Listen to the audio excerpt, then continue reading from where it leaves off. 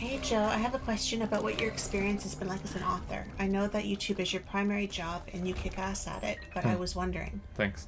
When you first started writing novels, did you just dive in head first, even with some planning outlining, or did you take courses coaching? So it's a little too generous to call me an author. I don't know if just having written a book and having people read it and everything counts as being an author. I guess it is. It's just if you're going to be a published author, it has to be through traditional means. So my stuff was self-published, so I don't know if it fully counts. So I've always written stories, even from when I was a wee lad. Just always been something that I do. My parents used to tell me that I used to just make stuff up even before my memory goes back. I would just say stuff. I always would like to write sound stories and everything in early life. I started reading quite early too. My parents would read me stories and I wanted to read more without them, so I was reading quite early so I could do that. So it's always been part of me, and I've always been planning stories and everything. I did take one class, and that's kind of how I met Lilybell, really. Kind of, in a writing class in high school. But that was it, and I don't really think I got much out of it other than one of the repeated lessons that sometimes teachers, even though they can seem nice and cool, they can sometimes be very asshole-ish. And I think that's an important life lesson to have, actually. So I'm glad that I took that course, but when it comes to the writing from it, not really. And back then I was more focused on poetry rather than prose, which is something I'm very happy that I got away from because, yeah, definitely not a poet. So it is something I kind of dove into with writing novels, that sort of thing. But yeah, I wouldn't say any official coaching or whatever, but there was a period in my life around when World of Warcraft came out, or just before World of Warcraft came out, just to date it, that pretty much I was going to university, I was in an early stage relationship with Lily, playing World of Warcraft, starting my first job, and also just reading and writing as much crap stories as I possibly could of other amateur writers. And for a while, even more than World of Warcraft, that was my biggest hobby and most I spent my time with. I would find writing forums on DeviantArt even, but some of them were on LiveJournal and just any writing forum I could find. I would post my stories, but I would also read other stories written by people at the same level. And I would just leave these really, really long comments that kind of form the basis of some of the critique videos that you see now. It was really important to me that if I'm critiquing someone's work and I'm an amateur myself, I need to have reasons for it. So I need to show, you know, this is why I don't think this worked, this is why I did think this worked, blah, blah, blah, blah. And that was how I learned a lot about writing. I can't really emphasize enough how much time I put into these things. You know, I would spend hours pretty much every single day just finding people's work and just reading it and leaving them these really long critiques. And it kind of took over something I spoke about before, which is that I used to just find people on ICQ and AOL. That was like one of my biggest hobbies when I first got the internet and the computer.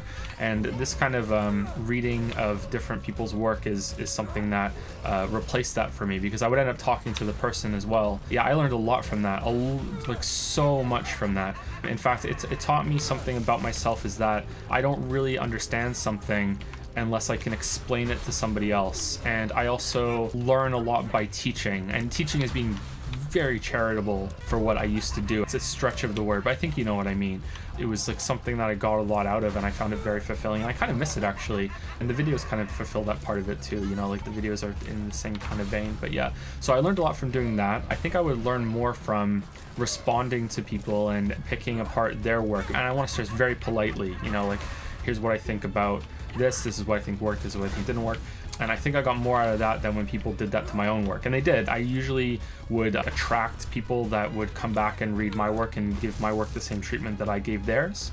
And that was really something that I appreciated, and it was kind of like, it was almost addicting, you know? It's like you go in and you leave a big comment, and then they might find something you did and leave a comment back just as a thank you. And I really got a lot out of that.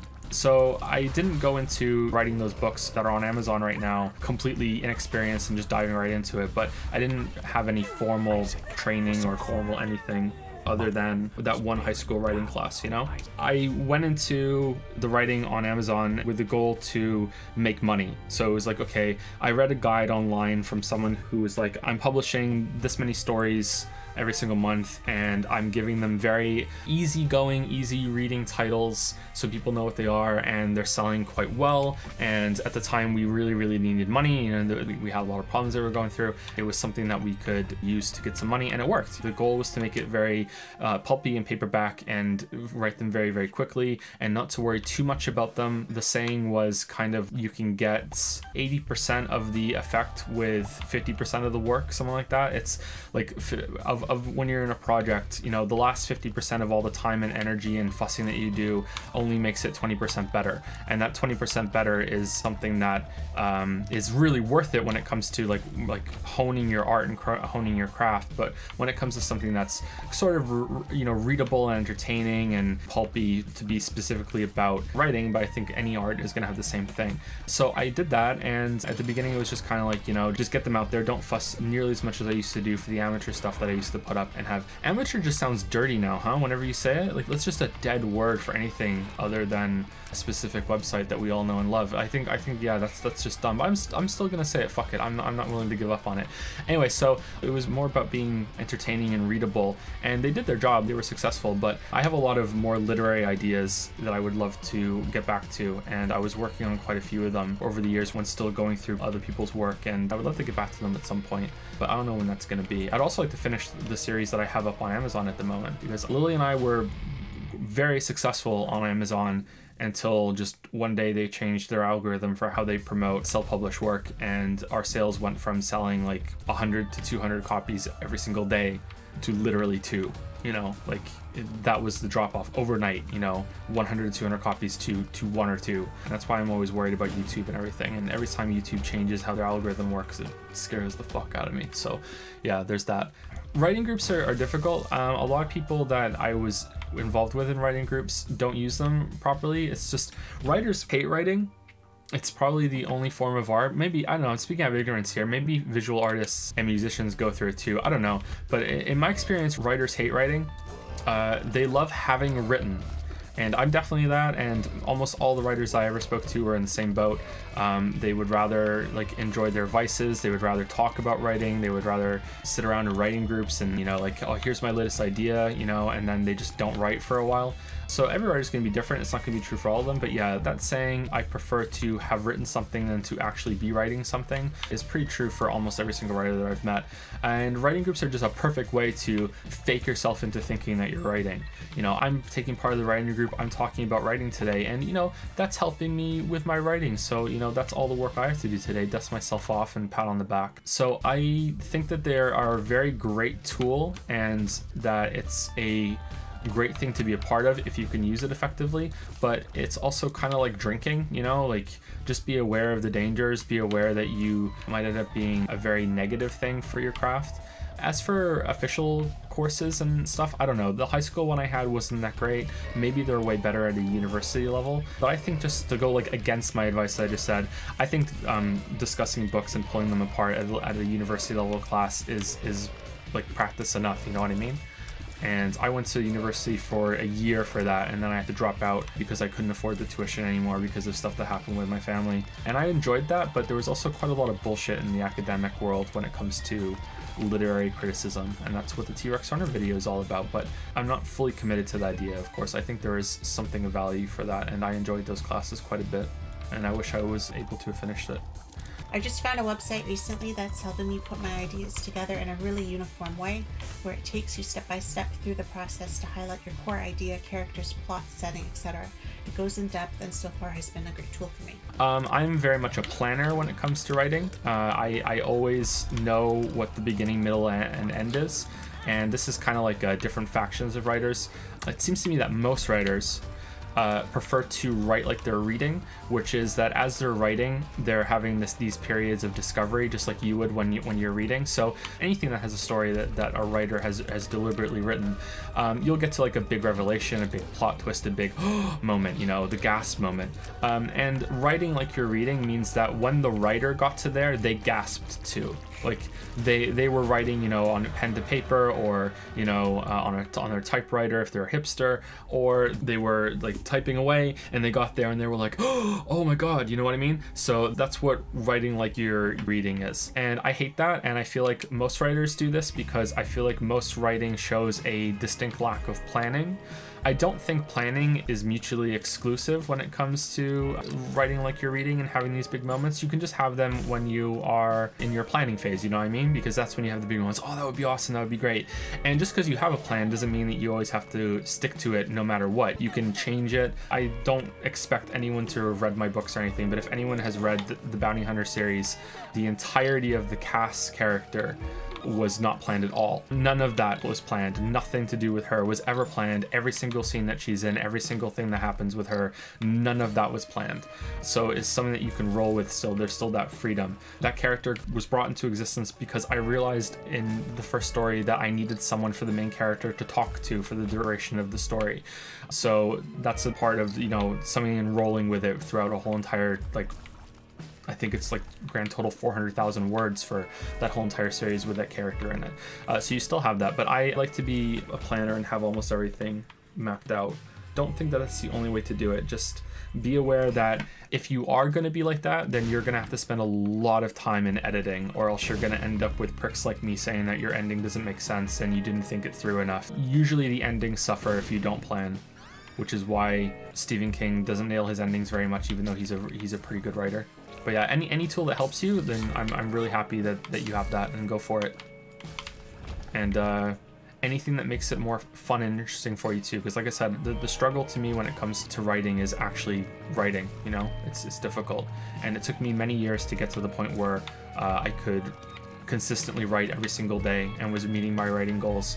And I think that's still something I carry with me with my work ethic now. And once I got there, it never went away. And I'm happy about that. It doesn't have to be all or nothing though. What do you mean? Like, you can plan. Yeah, that's what I was talking about. Yeah, but like, to make it more fun, you can plan, but you can leave yourself enough wiggle room that, like, there are some people who plan down to, I'm going to use this sentence in there somewhere, I want to use this word, I want to use this imagery, you know, like, there's some people that really plan not just what they're going to accomplish in a scene, but like down to the details of how they're going to accomplish it. And isn't that just writing at that point though? If you're being that specific, you know, like. But isn't like John? I can't remember reading someone does this. Is it John Irving who does that? There's somebody who's really specific with how they plan. John Irving always knows the last sentence that he goes with. And I don't remember who. James Joyce famously has this thing where he would fuss over a whole entire sentence for days or even weeks. Supposedly legendarily, he would do this. He would fuss over, you know, like where the placement of one word would be in a sentence, and he would just be talking to his writer friends about it over and over and over again. And I think that's bullshit. He liked to troll a lot. I think it was Finnegan's Wake. After he wrote Finnegan's Wake, legendarily dusted off his shoulders and said something like, yeah, good luck analyzing this, you literally assholes, you know. I mean, I'm paraphrasing what the legend says. I don't believe that's true. I don't think he was that particular about it. I don't think any writer is really that particular about that sort of thing. Poets, yes, but I don't think I just remember reading writers. Something. I don't know where I read it or where I heard it. Maybe it was in an English class or something. They were talking about something. I think it's him. I don't remember who, but I just know that some people tend to kind of overplan, and I find that really boring. I don't like to plan that much. Yeah, I like to know when I write, I have the plot plotted out, what's going to happen, and then I break it into chapters, and then I have little notes for myself in each scene, and the scenes make up the chapter, and it'll say something like Lana gets engaged, or, you know, whatever. Like, it's not a big plot point, but it's something as simple as that. I don't say how she gets engaged. I don't say, you know, the build up to it, or really what happens in the scene. To me, I know that is what is happening in that scene. Or someone's mental state deteriorates, show this, you know, and I pick something that I think will show that they're starting to lose it a little bit. But I don't say what it is, and as I'm writing it, it kind of comes out, and those are usually my best moments, are when they come out like that, and it's a lot more fun than going in knowing exactly what's going to happen. Sure, you're closer to writing by reading than I am, but I'm not as near of a careful planner as someone like John Irving. Like, I look at it as the plan as a skeleton, and you just add layers onto the skeleton as you write. Yeah.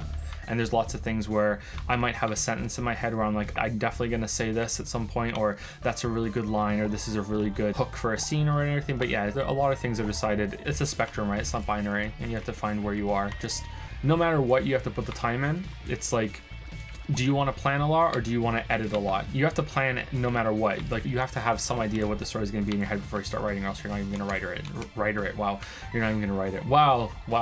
You have to edit. You know, so you have to do at least a little planning, like no matter what. Yeah, I don't know, you have to do at least a little editing. So it's like, where do you want to put the work in? Do you want to put the work in the planning so you don't have to do as much editing, or do you want to do the like way more editing so you don't have to do as much planning? Yeah. Just make it as fun, like you were saying. This website sounds really cool that they can break it down for you that way, but at the same time, I might take some of the fun out of it, right? If you have every step-by-step planned out, when it comes time to actually sit down then and write it, for me, I always feel like I already know the story then. I've already told the story because I've told it in note form. I already know exactly what happens. It's not fun for me anymore because I've like over-planned. So I just plan enough that I can get through it, and then sometimes there'll be standout things I want to talk about, but I don't plan out every line or every event that happens as it happens. You know, I just kind of let it, and then you can fix it later if you don't like it or you want to add something later. I go back and do lots of rewriting to it as I'm writing it, so you can make it more fun like that. I think it doesn't have to be so boxed in, you know. Anyway, that's all I wanted to say. You were talking about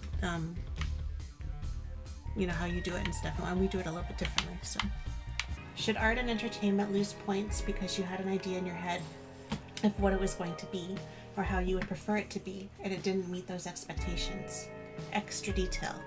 I watched a movie recently where I came into it expecting an interesting take on the genre, in my opinion, and the movie delivered on my hopes for 75% of it, then slid back down into a classic trope of the genre.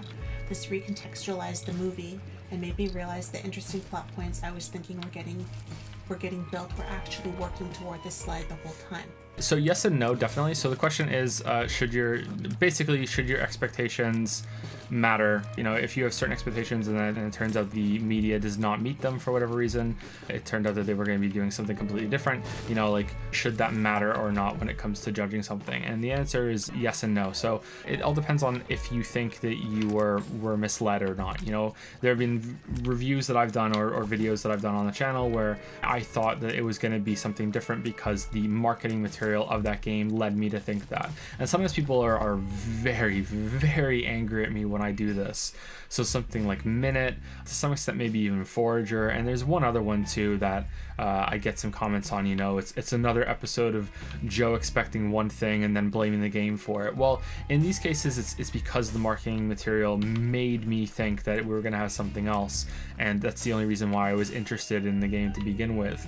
So I think it's fair to be annoyed when it's that, and you should still, however, take away your expectations and try to judge everything for how it is. But your example is a little more interesting to me because I feel like that's different. And your example was that you were thinking that the story was going a different way while you were watching it, and then it ended up being disappointing.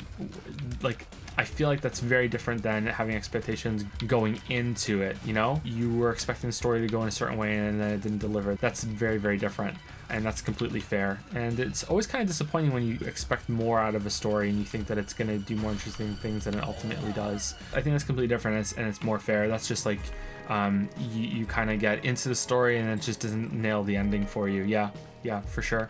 I'm trying to think of some examples again of times where I've been misled by the marketing materials. Prey is almost the opposite. I went in expecting something and it ended up being even better than I thought it was going to be. So that's where it's always good when it's a surprise, right? And it ends up being better. Hob a little bit. I was expecting Hob to be more Zelda-y and less just kind of like linear exploration of worlds over and over and over again. The Witness misleads you with its blurb at the beginning, you know, saying that there's no filler in that game when that game is just chock full of filler. Like, sorry, Jonathan Blow, I know you're a huge fan of the streams and are always watching, but you know, like, I'm kidding. But it's like, yeah, you want, again, marketing is almost like no matter what your product is, you want to like, even if your game is really, really niche, or you are appealing to a small demographic of people, like you still want to appeal and put your best foot forward when it comes to marketing your stuff. So you want to be like, yeah, this game's going to be really great, and you know, you appeal to as many people as possible. Please try it out. Please try it. You might really like it. And then, you know, those expectations, because you're trying to cast such a wide net, end up being like really misleading. I think misleading in a positive way is always good if it's a pleasant surprise. Pleasant. Everyone likes surprises, right? Pleasant surprises are good, but when if it exceeds your expectations in a different way, it's really fun. I feel like I'm rambling on this question. I'm really sorry. So yeah, I think that's an interesting twist on the question, is that when you go into something and it ends up being better, you know, because it hits you with these different expectations, and there's a specific movie about a cabin that I'm thinking of right now, and hopefully that's enough without spoiling it, that pulls off that trick where you think, okay, it's gonna be this, and it turns out that it's something else, and it's even better than you probably thought, and that's really fun, and I enjoyed that. So it only ever works if it exceeds your expectations. If they're gonna subvert your expectations, it has to be something that does it in a positive way for it to really work out well, I think. I shouldn't say because it might be a she. They're saying something in chat. My feelings are double-fold that a movie failed to nail the ending for me to meet the needs of a broader audience, and that I shouldn't begrudge a piece of media because I thought of something that matches my ideals rather than one that matches the general consensus. I suppose it may be about personal feeling versus agreeable profitability, but your profit, like the profitability of the media doesn't really matter when it comes for you personally enjoying it. You know what I mean? Like it's nice to think of things like that, like, oh yeah, you want it to be successful, so these artists can go on and make some more things, and yada yada yada. It's like nice to think about and everything, but at the same time, it's like, you know, something could be really special if it was more tailored for you. So yeah, it's kind of a struggle to look at art that way, that especially in games lately, where how do you balance the fact that it needs to be able to make money and it needs to appeal to as many people as possible, and as it appeals to more and more people, that experience gets diluted. And that sounds really snobbish, but it's that way for everyone, you know?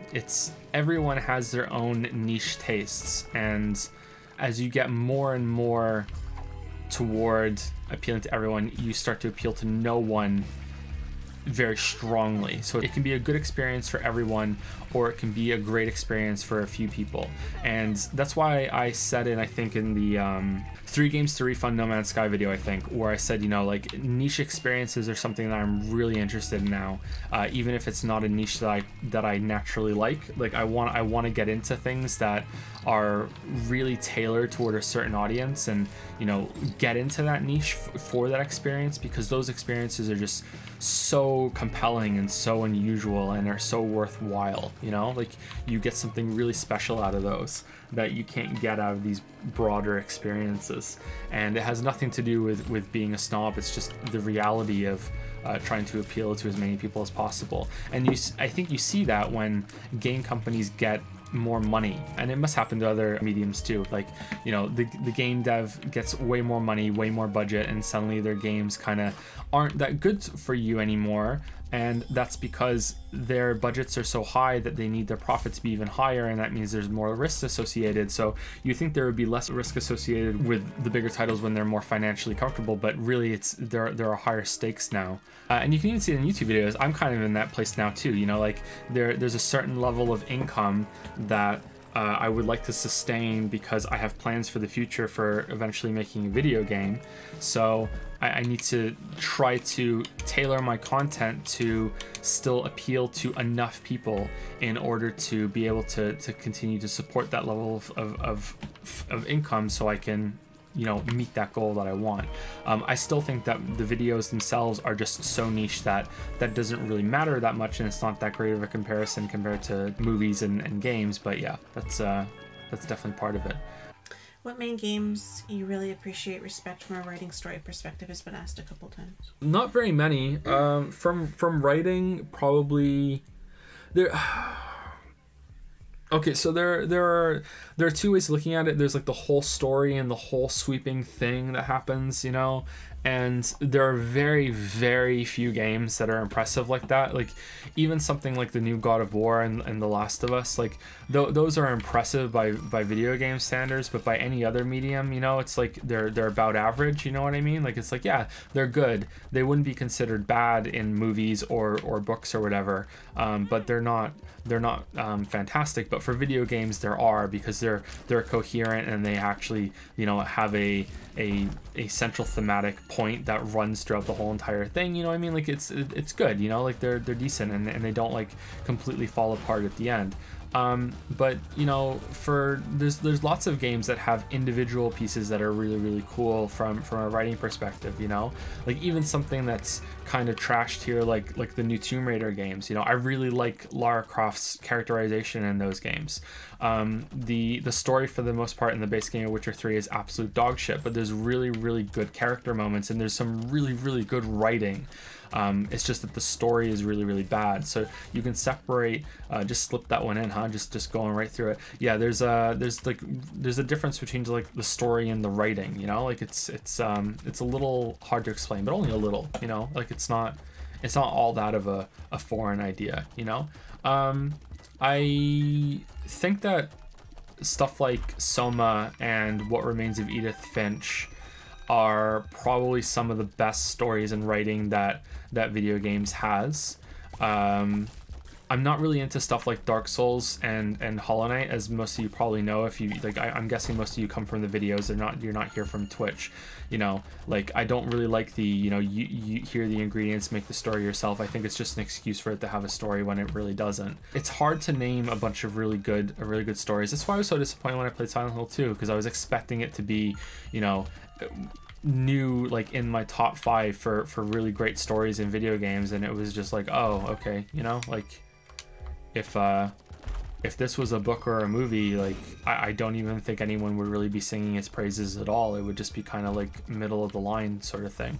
I don't know, like I think that some of the writing in like even something like Metal Gear Solid series is really good, even though the overall story is batshit, you know. Like there were parts in Control that were really, really cool, you know, like if we're talking about like comedy games and things that are funny, like Xenoblade Chronicles 2 is really, really funny. I think intentionally funny in a lot of places. Portal 1 and 2 as well, you know, like really powerful. But as a story, Portal 2 not so good.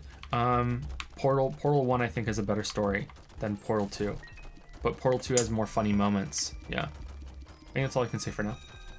Hey Joe, in case you have that issue, how do you deal with the anxiety of putting yourself out there? For example, sharing your views on a video of yours.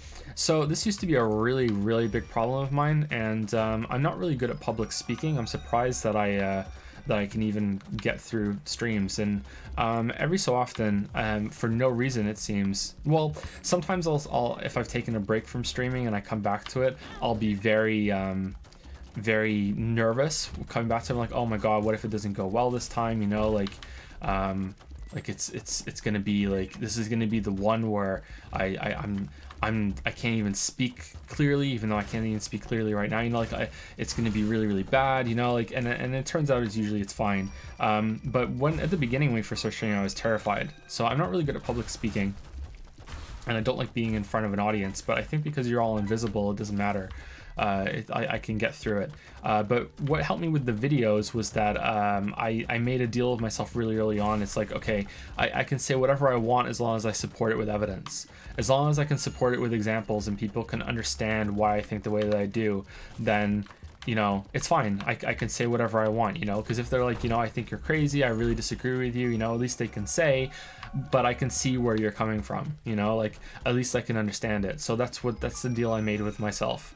And I think I've been successful with that, and have been able to get through making videos with that rule. But sometimes I take it too far. I think with Odyssey I had too many examples, but that could have been alleviated by having like a note at some point saying, whoa, what the fuck, a note at a point saying, you know, if I've convinced you, you know, you can skip ahead to this point in the video now, you know, you don't have to keep watching. But at the same time, maybe there's another dimension where the Odyssey video is only an hour long, and there, and I'm sitting there on stream right now saying, you know, I really wish I had kept all those examples on it, because, you know, all that criticism I got for barely playing the game and not supporting my arguments and talking crap, you know what I mean? Like, so it's really hard to know what was right and what was wrong there, but a note there in the video saying, hey, if I've convinced you, just skip ahead, I think wouldn't have hurt. But yeah, that's how I got over it. Yeah, I wouldn't say I'm a shy person, but I don't do fantastically in social situations, and whenever I had to give like group projects and presentations or whatever, I would be quite scared. If I'm being really fully honest with myself, I think that if I was to ever give like a conference talk or whatever, anything like that, like an in-person presentation, if I'm being 100% honest with myself, I think I could do it. I think that I could get past that and it would be okay. But I would be pretty terrified the whole time, the whole way there, you know. The whole time there, I'd be dreading getting there and dreading going through with it. So, but I think when push came to shove, I could get through it and I could do it. Shepard's a pretty good character.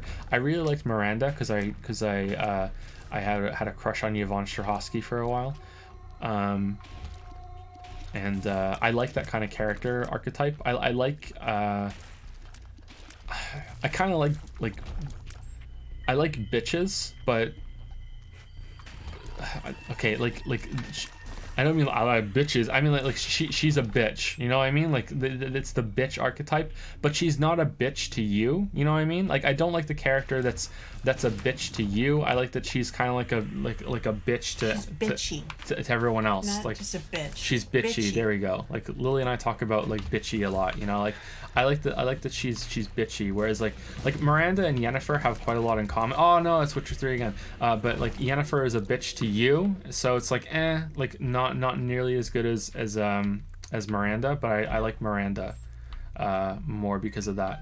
And not really keen on Liara or any of the other waifu choices in He's a lovely woman, but he likes me, so what does that say? Right? Yeah, but it's like right? yeah, but it's like what you like in media is not always, you know, what you go for. You're not a bitch, you're lovely. You're lovely Lily. Lovely Lily, Lilybell.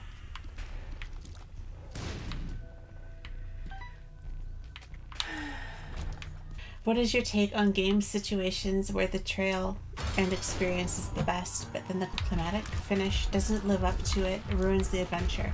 I think it might make for a good video to talk about that situation, as I could see it going both ways, for and against an ending having that much impact on the experience as a whole. Endings matter a lot to me, so probably way more than for most people. And I don't know if that's a good thing or not. I don't know if I should be like proud of the fact that endings are so meaningful to me. I know that it should be it should all be about the journey, not the destination, but I'm more about it being about the journey and the destination. Endings matter a lot, and it can work both ways. Like a really bad ending can ruin an otherwise great game, but a really great ending can uplift an otherwise kind of mediocre game, you know?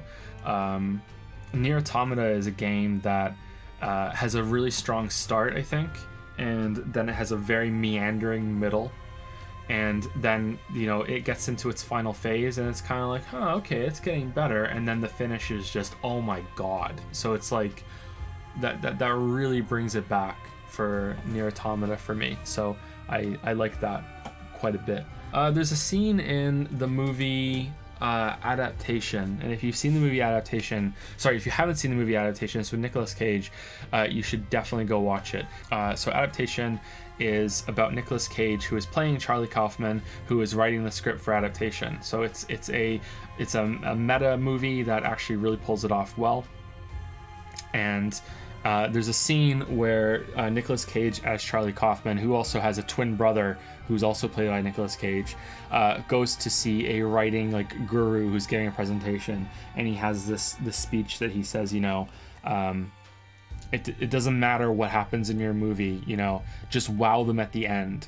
And and that'll satisfy them and keep them talking. The ending is all that matters. And I don't really agree with that. Like, everything else that comes toward the ending needs to be set up to really punch it. But if there's any part of something that needs to be done really well, if you want the wow effect and you know that they're going to stick around for the whole thing, then the ending is the most important, I think. But you know, that's assuming they're going to stick around. So I would say the beginning is actually the most important part of any piece of media, so you get them hooked, and then you can kind of meander in the middle, and then the ending can be fine. Because when I think of Nier Automata, I don't really think of that meandering middle all that much, although it is worse for video games because video games go on for so much longer than most other media. Yeah, I think endings are very important to me, and video games tend to do okay with it in terms of gameplay. There's usually a big boss at the end, right? Like, and it's like a big climax of gameplay and everything that you've learned. Video games usually do all right. In terms of stories, I think writing for video games is extremely difficult, and you know, endings suffer just as much as anything else in video games because it's so hard to mesh a really good story with gameplay that goes on for 20, 30, sometimes 50 or even more hours, you know? Like, yeah, someone in chat is talking about 2001 Space Odyssey. I don't know about that. Like, yeah, I definitely see where you're coming from, but it was kind of like, yeah, I watched that a long time ago, and I was like, wait, what? And I don't know, it kind of stuck in my head, but yeah, I can agree. I think, yeah, I can agree. Gotta stick down like Game of Thrones. Yeah, there's another one. You know, Game of Thrones. A lot of people think that retroactively ruined everything, and it's like, you know, what's the best case scenario now for Game of Thrones is that forever you will think that it doesn't have an ending because that's the ending you got, and it's so unsatisfying that it kind of ruins the characters for the rest of the thing. And then and you're never gonna get a proper ending because, you know, he's never gonna finish the books.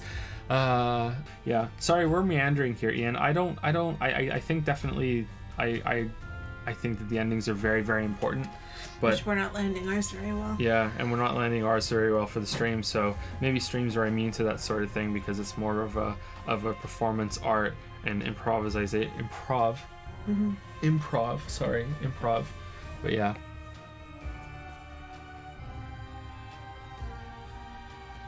Maybe it could make a good video. And I can collect my thoughts because clearly I need to, because they're all over the place for this one. I'd like to do some more videos on broad topics, but they're not very popular. Let me read that again. Do you know what an auteur is? I don't. An auteur is someone that, I might not even fully understand this, but it's someone that demands a great amount of control about what they're making, and it's really coming from like this one soul kind of place. Okay.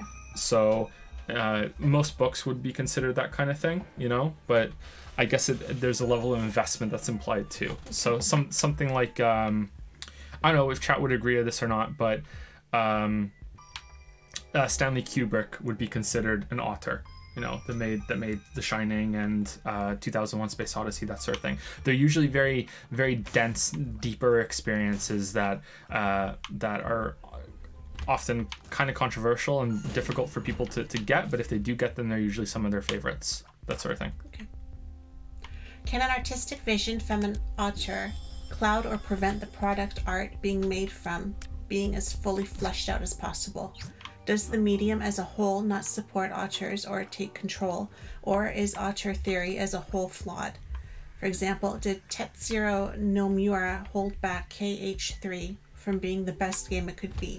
Does Yoko Taro's weirdness add to the value of his games, or make them a bit of a hard-to-understand mess? In other mediums, someone like Quentin Tarantino creates work that will almost always be the same, where his fingerprints are obvious, but because it's less chefs in the kitchen, it's easier, I think, for him to work. Cosmonaut Variety Hour made a video about Kingdom Hearts as a whole and made a point about how Nomura was an artist for a couple of Final Fantasies, not a writer. Does video game design with all of its moving parts make the role of an auteur more difficult? And I'm sorry if I butchered all those names because I have no idea what I just said. No, it's okay.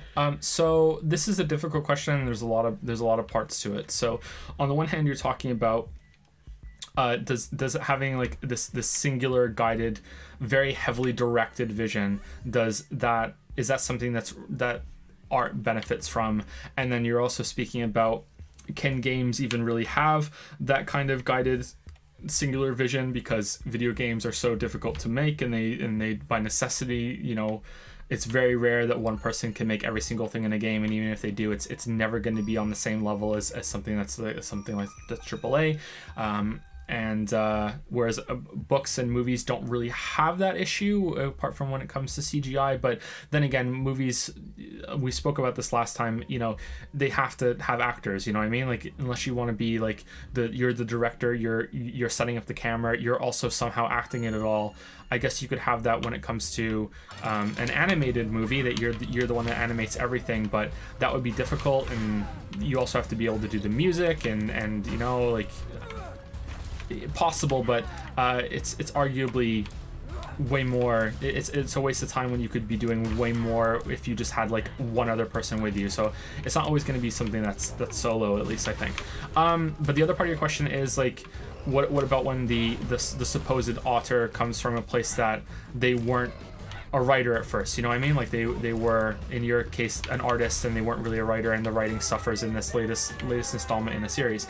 So there's a lot to work with here. I would say that games, small indie games, can definitely have that kind of feeling, and I definitely think that with larger games like Hideo Kojima pulls it off. I don't necessarily, well, does he though? I don't know. Like, maybe there's a lot of different writing credits. I think we spoke about this in the Control stream, right? I think it was one of the, I think the last Control stream that we did, we were speaking about how, and someone asked me a question about what do I think about the ending of Metal Gear Solid 2, and I said I really feel like it was just amazingly prophetic, and at the time I disliked it and I thought it was just fucking nonsense. And now that I've gotten older, like he talks about memes and the future of the internet, and how we have to there's going to be the problem's not going to be that there's not enough information. The problem is going to be that there's too much information, and it's not about censorship, it's about providing context, and you don't even really need to censor things if you just provide the wrong context for it, and you it's like post-truth. I'm not even sure if he says post-truth in Metal Gear Solid 2, but it's really prophetic. It's actually quite scary, you know, how close we are to what the end of that game said. And I said, you know, like, if he wrote that, you know, and when I was talking about it, I just assumed that he was the one that wrote that. You know, that's amazing. That proves that he's a really good writer. Like, that was the question: is Hideo Kojima a good writer?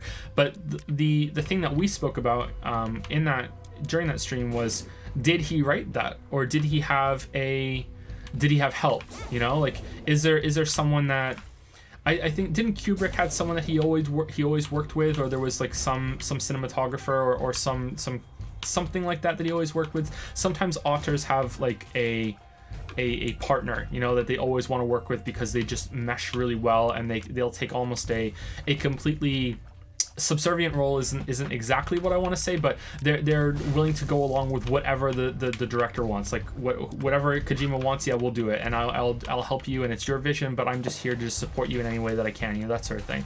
Like, or does Kojima have like a writer that's with him for that sort of thing? I don't know, because it seems like Revengeance was sort of like that, but I don't think, did Kojima write Revengeance? I don't think he did he? Like, that was someone else. But yeah, I don't know if Kojima is actually that solo kind of creator, but I still think that even if there are other people like moving in on that it's not necessarily, it doesn't necessarily mean that it doesn't qualify for what we're speaking about here. I really can't speak about the Kingdom Hearts thing because I haven't played Kingdom Hearts 3. I do agree that Kingdom Hearts 1 and 2 does have that similar kind of like feel, that it really does feel like this is someone's baby, and it's coming from this singular vision kind of experience. That might not actually be the case. Maybe it's not like that at all, but I definitely think there's value in those experiences, and for me they're some of the most interesting experiences that you can have.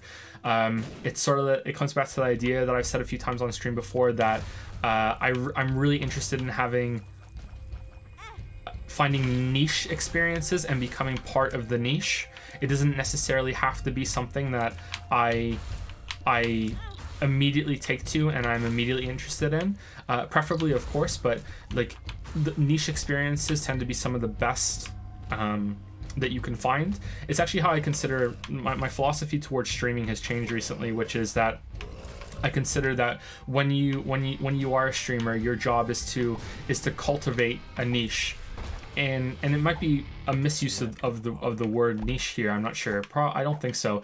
Which is that the strength of streaming is that they're like, unlike I think any other medium really. Like if you go and see a stand-up comic, or you go and see a musician on stage or whatever, you can like say things to them and everything, but it's really heavily discouraged. You know what I mean? Like you're not going to have this back and forth like you can have when you're streaming. So when you're streaming, you are constantly having this audience interaction, and no matter what, the audience is when you have that, no matter what, the audience is going to shape the content. And I think that's a really good thing, you know, because it ends up being this like possibly the most kind of like intimate form of entertainment that there is, that you can have this back and forth where as you invest more time in a streamer and they work on being that kind of streamer, that they end up being like tailoring content to their audience, and it can end up in this position where you've been rewarded with this experience that you're not going to find anywhere else. And that's not to say that it's better than anything you're going to find anywhere else, but I just think that it's sort of in the same line of that, and that's what a streamer should try to do. They should try and make it so that you can get entertainment that most people aren't going to find all that interesting or maybe even funny if it's a joke, but for anyone that's a part of that audience niche, it's like holy shit. It's like when we got raided that one time from RT Game, and they came in and they were just yelling out all these memes that like we had no idea what they were talking about. Like to them that was hilarious, and to us it was like, what the fuck is going on here, you know what I mean? And I think that's a really interesting and good thing, you know, like it's part of cultivating that kind of audience interaction that you can only get here. I think that you can kind of have an analog between that to what you spoke about Tarantino. Like Tarantino has, like you said, there was his fingerprints. I definitely agree with you there. You can almost kind of feel when, even if you were to somehow be able to watch some of those movies without even knowing that one of them was made by Tarantino, I think you could probably feel that out, you know, having watched enough of them before you get to that one. So there's some comparison there, I think, that you could think about. I agree that in general games are too big, but so are many movies, and I think Tarantino's movies prove that you could probably do it, because Tarantino's movies are probably on, I don't know about film development. I want to say that they're even bigger projects to manage and control than most video games, but I don't know enough about film to say that for sure. I'm gonna say it's likely, at least. When I was a teenager, I saw The Ring, and that's a really normie movie to have like be like the movie that scared me the most. But in terms of my whole entire life, that probably scared me the most more than anything. But that was just because I was just really, really young and impressionable about that, and I wasn't really experienced with so many horror movies. But I can pretty much watch most horror movies, and I can get a little unsettled depending on what the situation is. But like they can definitely get to me way more than games, but there's still like it really depends on how well it's done, you know, especially if it is more toward the action thing, right? So like movies like Saw and everything, I don't even really consider them to be horror. And there's stuff like this, like there's like jump scares aren't really something that interests me much anymore. If a movie is just about jump scares, then I don't even consider that horror even. It's just cheap. And I'm so desensitized to stuff like zombies and everything that's kind of got to the point where I don't even consider that horror either. I would think that maybe like Walking Dead, I can watch that. It doesn't even faze me, people getting ripped apart. But yet the first time I saw Shaun of the Dead, and there's a character that dies late into the movie getting pulled apart from a window, and there's something about that, even though it's a comedy movie, that got to me more than almost any other zombie death, you know, like that really stuck with me. So I don't know. But yeah, like I can say Saw, but I don't even know if that's even a horror movie. What would be my favorite for my bullshit criteria that I'm just making up on the spot here? I don't know. Stuff like the slasher movies like Scream and anything like Jason and Freddy Krueger and anything. It's like, yeah, those are alright, but they seem like more fun to me, right? Haunting Hill, as we spoke about earlier, but that's not really a movie. That didn't really scare me all that much, but I was like, I'm more like think it's cool, like the character designs are cool, like the ghost designs. I think more psychological horror gets to me more than anything else. Like you're in like a weird situation. Like to me, even though it's not really a horror movie, there was this like kind of like a sci-fi movie called Coherence that spoke to me more as a horror movie than something like Saw. Or even Primer. Like Primer to me is more of a horror movie. I like subtle horror. Yeah, I like more subtle horror that's more horrific when you think about it, and it's kind of like, oh shit, you know, like if I was in that situation, like what would I do? And I would be completely fucked. I would guess the most overt horror movie that I've seen recently, and by recently I mean it was like 6 years ago, was a Korean movie called Noroi. And I watched it, and that pretty much creeped me out, because it's more like a building dread kind of horror that explodes at one point, and it's kind of like, oh, okay, like horror that maybe only the audience will recognize, and everyone, the characters are oblivious to it. So kind of like a dramatic irony sort of horror kind of thing. Has anyone seen Noroi? Maybe it has a Korean name that I don't know, and no one's gonna know what Noroi is. This is why you like Soma? Yeah, I really like the story in Soma. It was very, very good. Definitely a great horror experience. Is it Japanese? It's not Korean? I thought for sure it was Korean. Is Train to Busan considered a horror movie? Like, I consider that more of an action movie. So I was so desensitized to horror. Everything's like, yeah, that's an action movie. My problem is that I just haven't watched a lot of movies. Let me tell you my darkest movie secret, okay? I haven't seen all of the Die Hards. And it was within this decade that I saw Die Hard 1 and 2 for the first time ever. I'm very ignorant of a lot of movies. I just never seen them. Anton1699 says, I haven't seen a single Die Hard. We got him, chat. We set him up. We got him to admit that we hadn't done it. I've seen all of them multiple times. I was kidding. It was all to get Anton6999 to admit that he hasn't seen a single one. We did it. Mission accomplished. Let's close up the stream. We did it. Anyway, I wouldn't consider myself a big fan of any horror movies, but I'm a fan of horror moments. Like, one of the most horrific moments in any movie that I remember recently isn't even in a horror movie. It's in Interstellar, when Matthew McConaughey comes back up from the time dilation planet. Like, that to me is just like, oh my god. That's just like, fuck. So it's like those kind of moments are what I really, really like. I find that when a movie goes out of its way to be, we are a horror movie, it gets caught up in a lot of these different tropes that are very like slasher and blood and murder, that sort of thing. That's what's typical, stands out as a horror movie. I think I prefer things that have horror moments that they capitalize on an otherwise very, very strong story. I think that's what I prefer.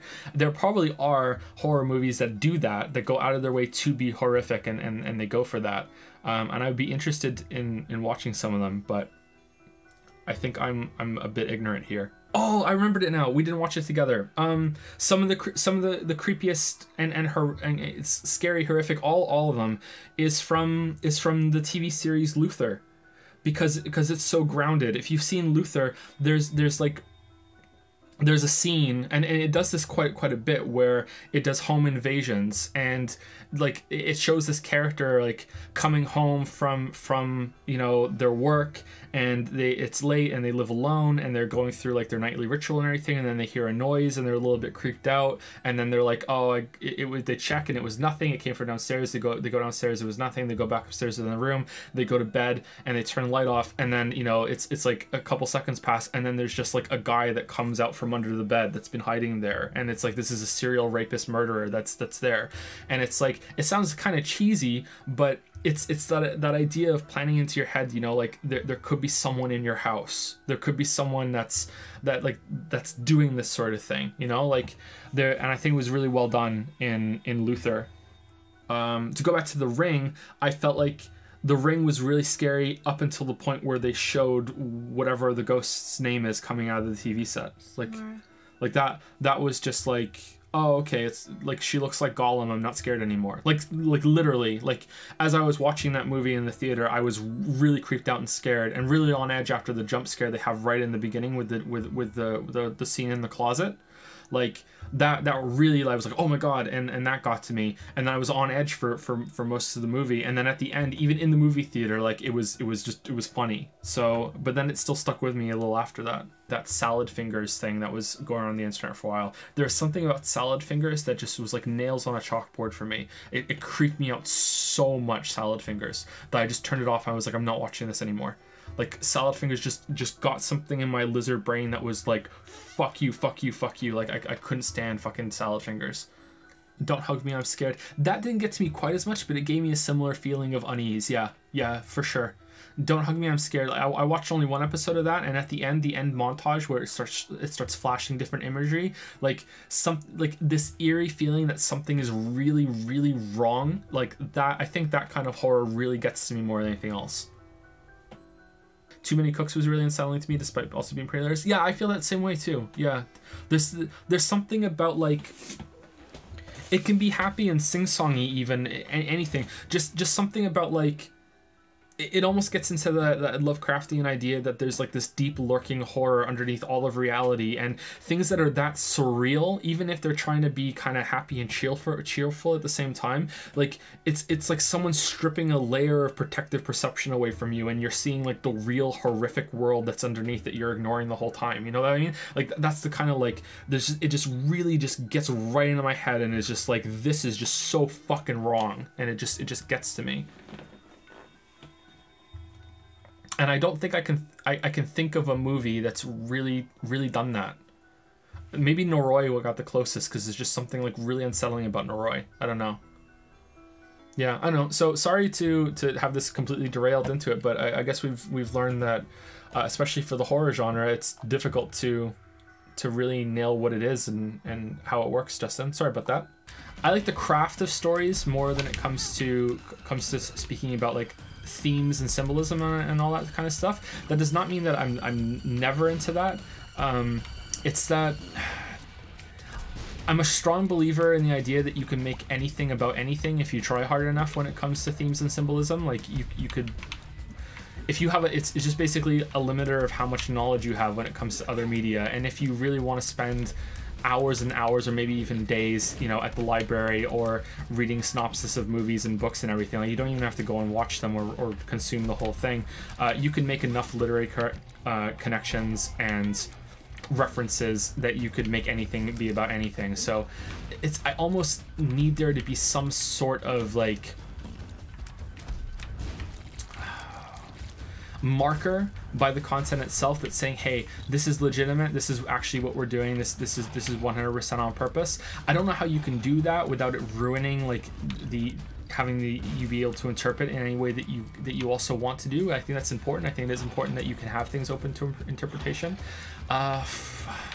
So maybe we would have to study movies that seem to have done it really well and see how it is that they do it. Maybe it can only work when it is kind of simple, and maybe that's why people don't like it. Maybe that's why the intellectuals don't go in for that kind of thing, because they feel like it's too on the nose. When I don't know if I agree with that.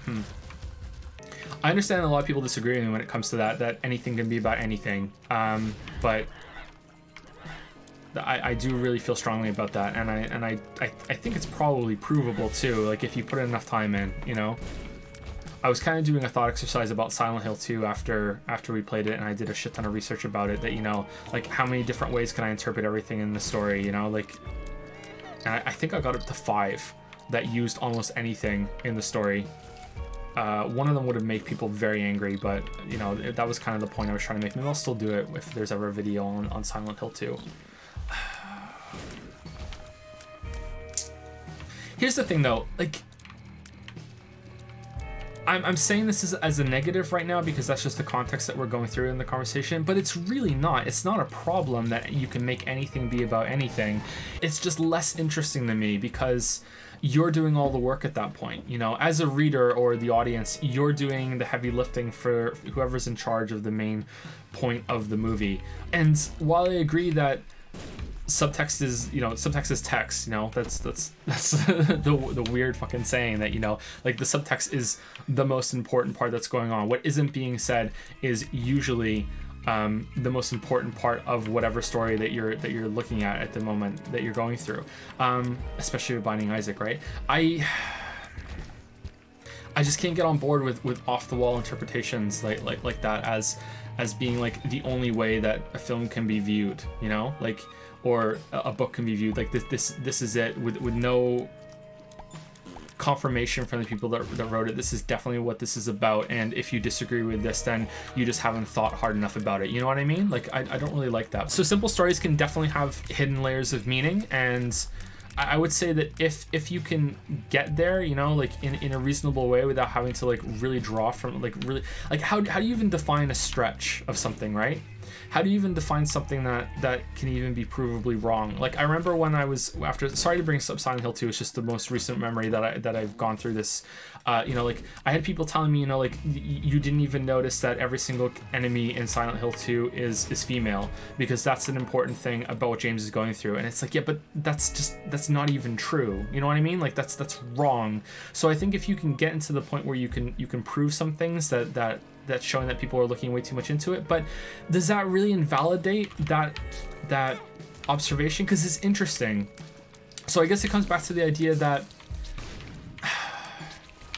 do you want to have like truth and like admire deliberate story structure and work that has been like blatantly put into something, and really get into what the writer intended you have, that kind of experience? Or do you want to have art be something that's just a springboard for you to have your own thoughts and have your own interpretation on them? And I kind of feel like the trap there is to say that, well, it has to be one or the other. I don't think it has to be. I think you can do both. I think you can admire something for what you think that it was really setting out to do and acknowledge that, and then have your cake and eat it too, and go into a big thought process in detail about how, like, okay, well, what can this mean to me? You know, what, like, it doesn't have to be about other media that you've consumed or whatever, right? Like, there have been plenty of times where I've seen a reference to something and enjoyed the reference of it. You know, like, there's a callback to, like, there was a time when I felt like The Walking Dead was referencing Fallout. You know what I mean? It's like, okay, I enjoy that, but someone else that doesn't get that reference is gonna be able to enjoy that too on a different level. But there's also what you can personally bring to the table as well. Like, how does this link to some experiences that you've had in your past, and like, how does maybe something speaks to you on a very deeply personal level, and that's what you get out of that content. Who's to say that that interpretation is wrong, even if it doesn't make 100% sense? It's just, to me, it's like, it's a whole different area of appreciating art, rather than like the craft, for lack of a better word. Or I don't know, maybe craft is fine. Does that make sense? I find that more intellectual people that go in for art and stuff are really into looking at art that way, but you're saying that they don't do it enough in horror, in a lot of these horror movies. But maybe that's because horror movies, they don't get past the simple, or they think it's so simple that there's no way there could be anything more there. Or maybe it's that those interpretations are too easy. I don't think so. At the Academy, it's more the drama awards, unless the audience yells at us to nominate it, which is why Mad Max Fury Road was nominated, as was Black Panther. Oh man, Mad Max Fury Road should be nominated though. Mad Max Fury Road was great. Did they yell hard enough for that? Black Panther should not have been nominated. What the fuck was Black Panther nominated for? I watched that movie. That movie was terrible. Was that really nominated? What was it nominated for? The best recreation of PlayStation 1 CGI for the final battle? Best picture. Really? What? Hey Joe, what's something you think that video games unnecessarily struggle at that other mediums don't? Oh man. Sorry, it's a big question. Why did you read it's that loaded, one? But I think they've asked like 4 times now, so. I want to say just basic writing, but I mean, I kind of feel like other mediums struggle with that too. Like, I feel like many movies and many TV shows get a lot of basic writing stuff wrong too, because writing is really difficult to get done when you're collaborating, because it's hard enough to do when you're on your own. You know, there's always this struggle of you just want to have things that are really interesting and cool happen, but they don't necessarily always make sense. And there's always a struggle of like, oh man, if only I could do this, but you know, that contradicts the point I made earlier, and it's kind of like, fuck it, I'm doing it anyway, it would be really, really good, you know what I mean? Like, and that gets even worse as you get more cooks added to the broth, you know what I mean? Too many cooks. So I think that any collaborative medium is going to suffer. I think movies, especially, I think more of action movies and everything. TV, I don't really watch a lot of bad TV now, so maybe that's why. Whereas I'm way more willing to watch bad movies than I am to watch bad TV, because when a movie is badly written, it still usually has really good action, and that's what I like to see in these types of movies. So I guess it is in TV. I'm not sure about this point.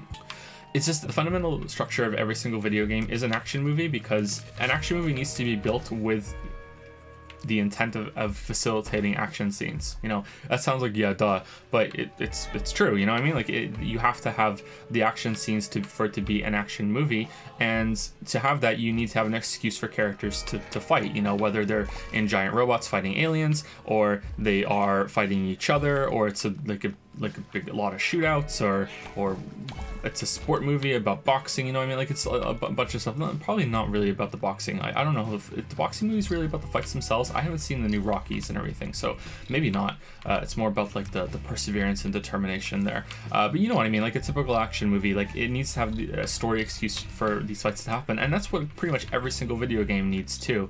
It needs these excuses for combat to happen, and I think that's when you end up with these way more creative settings, like in Persona, where they're trying to find new ways to have combat happen without having to have the typical combat kind of like invading aliens bullshit tropes, you know what I mean?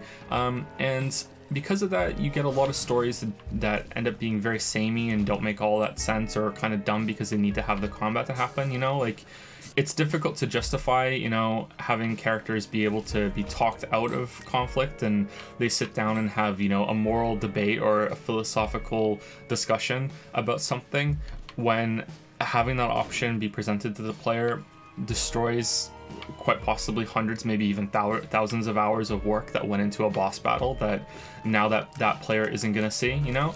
So I would say that video games struggle with that. I don't think video games struggle with visuals. I don't think they struggle with cinematography, although somewhat. All right, let's get to the first Witcher reference of the night.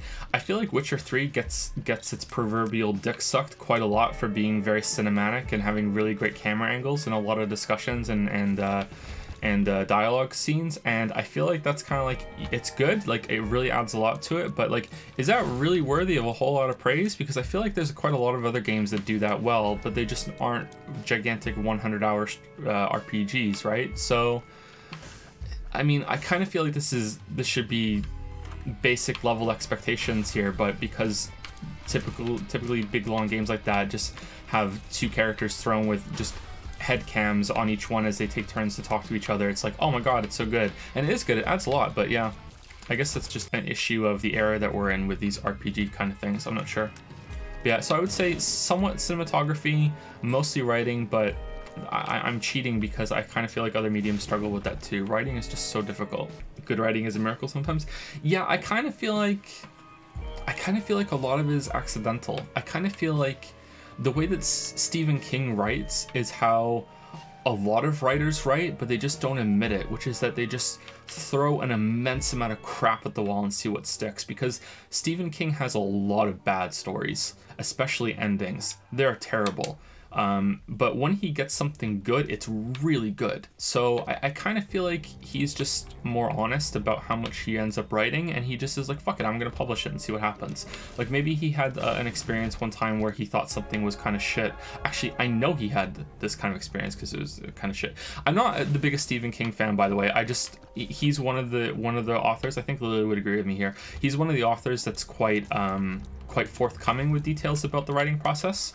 You know what I mean? A lot of writers are like, yeah, this took me 15 years to write, and you know, it went through 150 different drafts and 5,000 edits, and I'm only exaggerating just a little bit here with the things that some writers say about their work, you know, and you know, and this is how much time it went into, and you know, please think that, you know, this everything was carefully well thought out, and there was, you know, that sort of thing. Whereas Stephen King is just kind of like, yeah, I wrote this and I thought it was shit and I put it in the trash, and if my wife hadn't picked it out of the trash, no one would have ever read it. I think it was Carrie, wasn't it? Yeah, like, so I guess he's just more of like, fuck it, I'm just gonna publish it and see what happens, you know, and if it's bad, it's bad, if it's great, it's great. That's my favorite of all of his the books of his that I have read. Yeah. So see, if Tabitha hadn't fished out of the garbage, then I never would have read it. So there you go. So I do wonder if there's something there about just like, fuck it, it's just a happy accident when everything comes together, you know, especially if you don't do a lot of planning. Even with a lot of planning, a lot of things become happy accidents. Or you want to do something really bad. Like there's at the end of the third, I have a series called The Bounty Hunter, and at the end of series 3 of The Bounty Hunter, I was writing the scene that I had planned for like I think 2 years, and I was really enjoying writing it. And at the very end of writing that scene, a character that was supposed to survive something, I was reading the scene back to myself, and I was like, I should really kill him right now. Like, if I killed him, like, this would be a really strong scene, and it's fitting, it's a good death for this character, and I should really kill this guy right now. But he's my main character. You know, like, it's going to just destroy, like 200 maybe 300,000 words of more planning that I have after this. But like, I really wanted to kill him because it would have fit, and I was like, fuck. You know, spoilers for my own work, I chickened out and I didn't do it, and I really wonder sometimes if maybe I should have done it. You know, there was a way I could have made it work, maybe, but like, I had all this planning that was there, and I didn't realize when I got there how good of a death that would have been for that character. I'm like, huh, I really should have killed him maybe, and I don't know if that was a mistake or not. So even when you have a lot of planning, there are moments like that can come and kind of surprise you. I had a similar experience with one of mine. Did you? That I hadn't planned it, I hadn't accounted for it, but at the end of the book, it just seemed natural that this person would like go down a different path and wouldn't survive it, and I hadn't planned on killing them off, and I hadn't planned on them being like a villain, you know, and they became a villain because it just felt more natural. And I kind of had a big aha moment of like, I didn't plan on killing you, so sorry, but you know, you have to die, you know. Like, but isn't that when you think? Sense.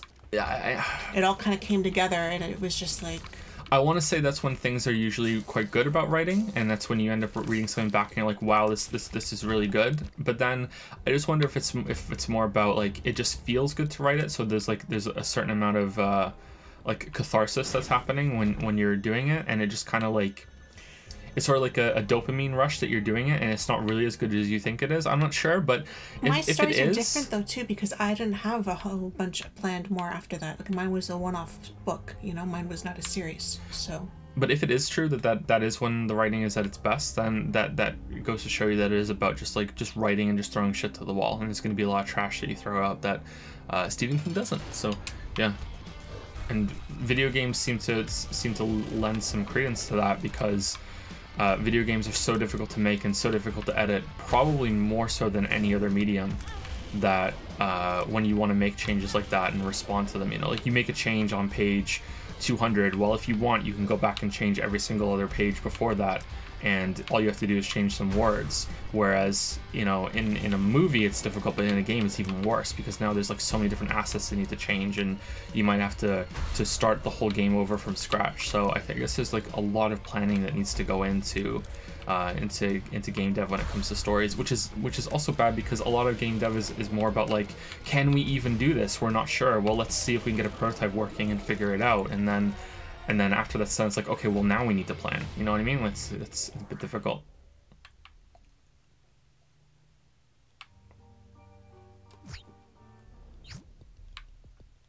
But yeah, you don't plan as much. No, I don't.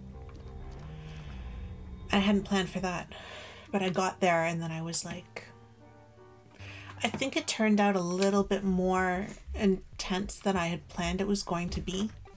And it just felt like a more natural next step for the character that this would happen. You know, that they were on like a self-destructive path that they couldn't get off of, you know, and like this is what's going to happen. But I didn't plan for it to be that much, you know, like that just came out in the scenes around the stuff I had planned. This character was just kind of deteriorating, you know, and it was really interesting to me to get to the end. And that was the first like big novel I'd ever written too, right? So like it was really something for me to have that kind of moment at the end of, oh my gosh, the killer is you know, like she's the killer. So you got to write by reading, yeah. But I had planned, but I didn't stick with it. Like it didn't feel right when I got there. So I guess sometimes maybe you plan, but you can plan whatever you want at the beginning, but sometimes when you get there, it just doesn't feel right. I don't know. Did that ever happen to you? Yeah, it's just I just don't know if it's because it's cathartic or not, or if it's because it is legitimately a good idea. Not sure. I would argue it's harder in movies because if you want to reshoot a new scene or reshoot one, you have to gain every actor and match their exact appearance despite probably months and weeks having passed. Okay, so movies aren't always shot in order, right? So you can change things on the fly, or maybe you can do things in a specific order just to feel things out if you have that much planning, but then that's just planning with extra steps, right? And you can make sure you can make the changes before shooting is over too. It's gonna depend on the kind of movie you're making. If it's something like Avengers, then yeah, okay, like there's no way, it's just way too expensive. But with a game, it doesn't matter what you do, you know. So I think some movies are going to be way more difficult, but in general, games are going to be worse. But I've never made a game or a movie, so I'm speaking out of ignorance here. What are your thoughts on spoiler culture? It seems to be very pervasive now, especially on social media. I've read about some research that was done that showed that overall people actually enjoy stories more if they were spoiled beforehand, even when they said before the experiment that spoilers ruin the experience for them. This could differ between people, and as far as I know, the amount of research done on it is very low. But I think it's interesting that this goes against how so many people behave regarding spoilers. So the reason I'm laughing is because this is like, I think, one of two questions so far tonight that someone asked in chat during the Code Vein streams, and we were talking about it, I think over multiple streams actually. So my thoughts on this are quite complicated because I think it is a complicated topic. I have also heard of the same study that you are referencing, although it might be a similar study, not the exact same one. I think I also heard it. I'm not sure if it's Japan or China that trailers over there have spoilers in them because the audience over there doesn't care, and they prefer to know the big moment going in, and it doesn't really hamper their enjoyment whatsoever. So maybe that's where I'm getting that information from. And we didn't talk about that, like maybe knowing spoilers, it makes something better going in. I'm of the mind that you shouldn't go in, that it depends on what the creator wants you to know, and the first time you experience any media, in general, you should try to go in and meet it on, either meet it halfway. If you can't exactly meet it on its own terms, you should try to meet it halfway. There are exceptions to that, especially in video games. Like, I don't think you should have to, like, if you're playing Fatal Frame, I don't think you should have to role play as a young girl in order to be scared. You know what I mean? Like, there are some areas that I don't think you should have to do that, and role playing in video games is one of those ones that's kind of difficult to nail down. Actually, it's surprisingly so. So I don't know exactly where I would draw the line for that, or if there should be one drawn, but we don't have to talk about just video games. We can talk about other things too. I think that you should try and go into it, but if you have learned on your own that you don't particularly need to go in blind, then go for it. Like, while I do believe that you can experience content wrong, like you can play a game wrong, you can watch a movie wrong by not paying attention to it, you can read a book wrong by skimming paragraphs and skipping pages. You know what I mean? Like, it's very easy. I don't even think that you could argue that against it. Once you get to those extreme cases, like, you can definitely experience media in a wrong way.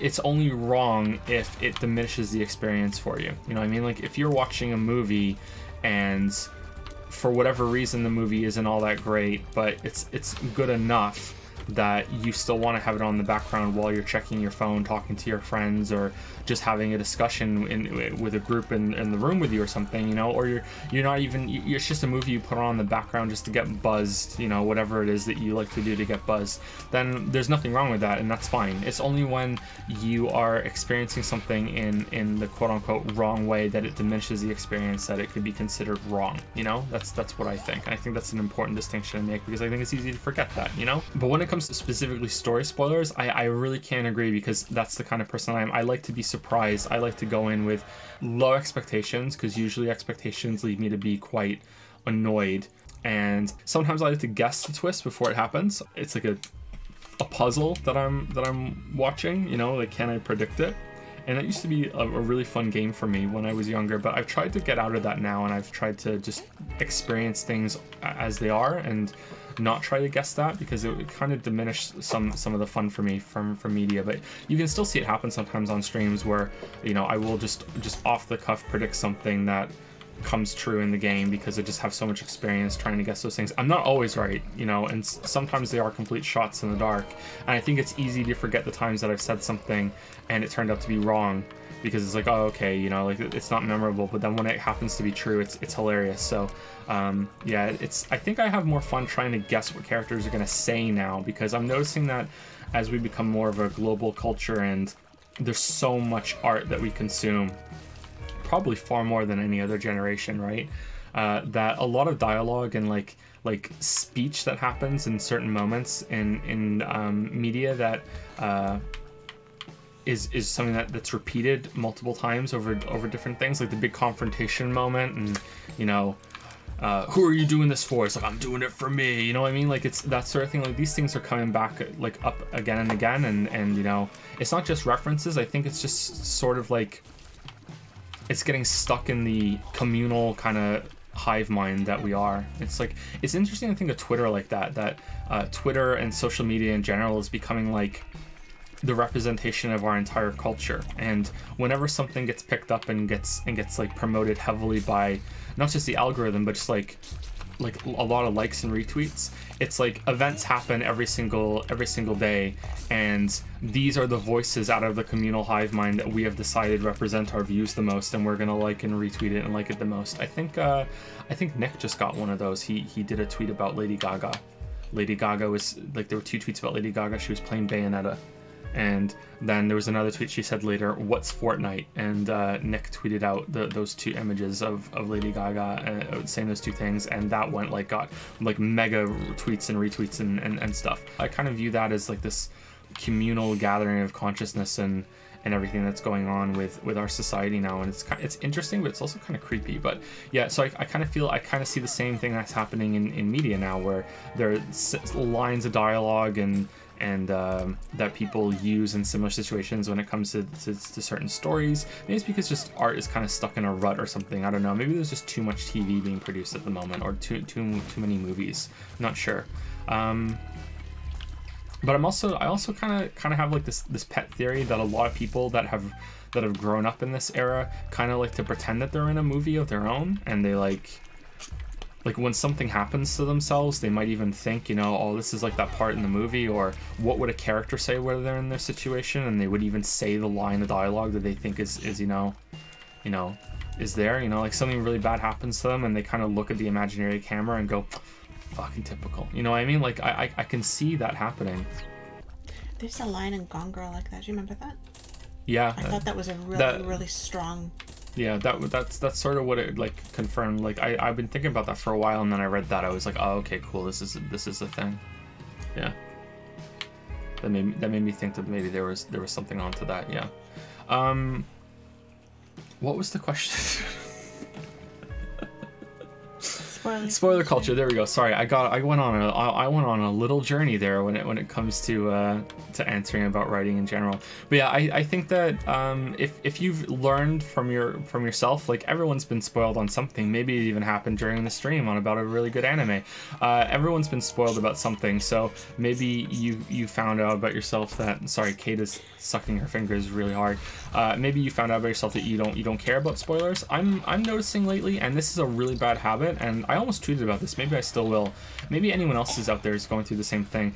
I've noticed that as I get older, I'm less interested in watching movies than I am, like, if I'm only just a little interested in a movie, I'll just read the plot synopsis on Wikipedia. Is anyone else doing that? Is that just a thing, like, as you get older, it's just like, you know what, I just can't be fucked unless I know it's gonna be good, you know, like, so this is the duality of man here. I prefer to go in blind, but if I'm not really interested in something, like, if I'm only just like a little interested, I'm like, I don't know, I'll just read the plot synopsis, and if it's really interesting, I'll stop halfway through. But sometimes I'll just read the whole thing, and I'll just be like, wow, that would have been shit, I'm glad I didn't watch that, you know what I mean? Like, there's been a lot of movies that I haven't watched now because of that, because I just read that, and I'm like, yeah, this would have been bad. And that's probably a really bad habit, because it's not fair. But I'm noticing a lot of movies in particular a lot of horror movies when I look up their synopsis online. Also a lot of like concept sci-fi movies, a little bit like Primer, but Primer is an example of it done well. They don't end, like, they just stop. Do you guys understand what I'm saying there? Like, it's not like, oh, we're building up to this conclusion. It's just, we're just gonna explore this for a while, and then we're just gonna stop the movie. And it's like, wait, what? Like, what about this? What about that? No, you're just supposed to think about it, and it's just supposed to linger in your head for a while after this. It's like, oh, okay, fuck you. You know what I mean? Like, it's, and I don't really like that. I like there to be a conclusion. It can be an open-ended conclusion. It can still be like, oh, okay, cool. This is concluding, but it's leaving me something to think about. But like a lot of these movies, they just stop, and I don't really enjoy that. But yeah, so there's the duality of Joe, who really wants to go into movies knowing as little as possible.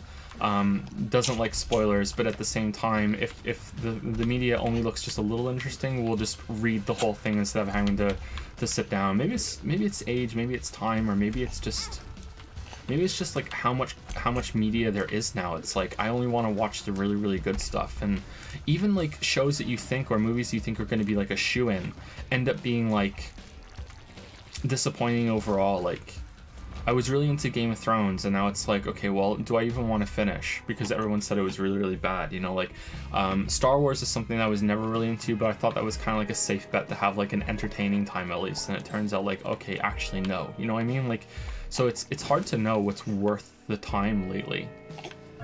Well, and you'll never watch it all. So if you choose one and it's bad, you could have watched something else that was good and you missed out on that. Yeah, like as the greatest song of our generation says, there's more to see that can never be seen, more to do than it can ever be done, right?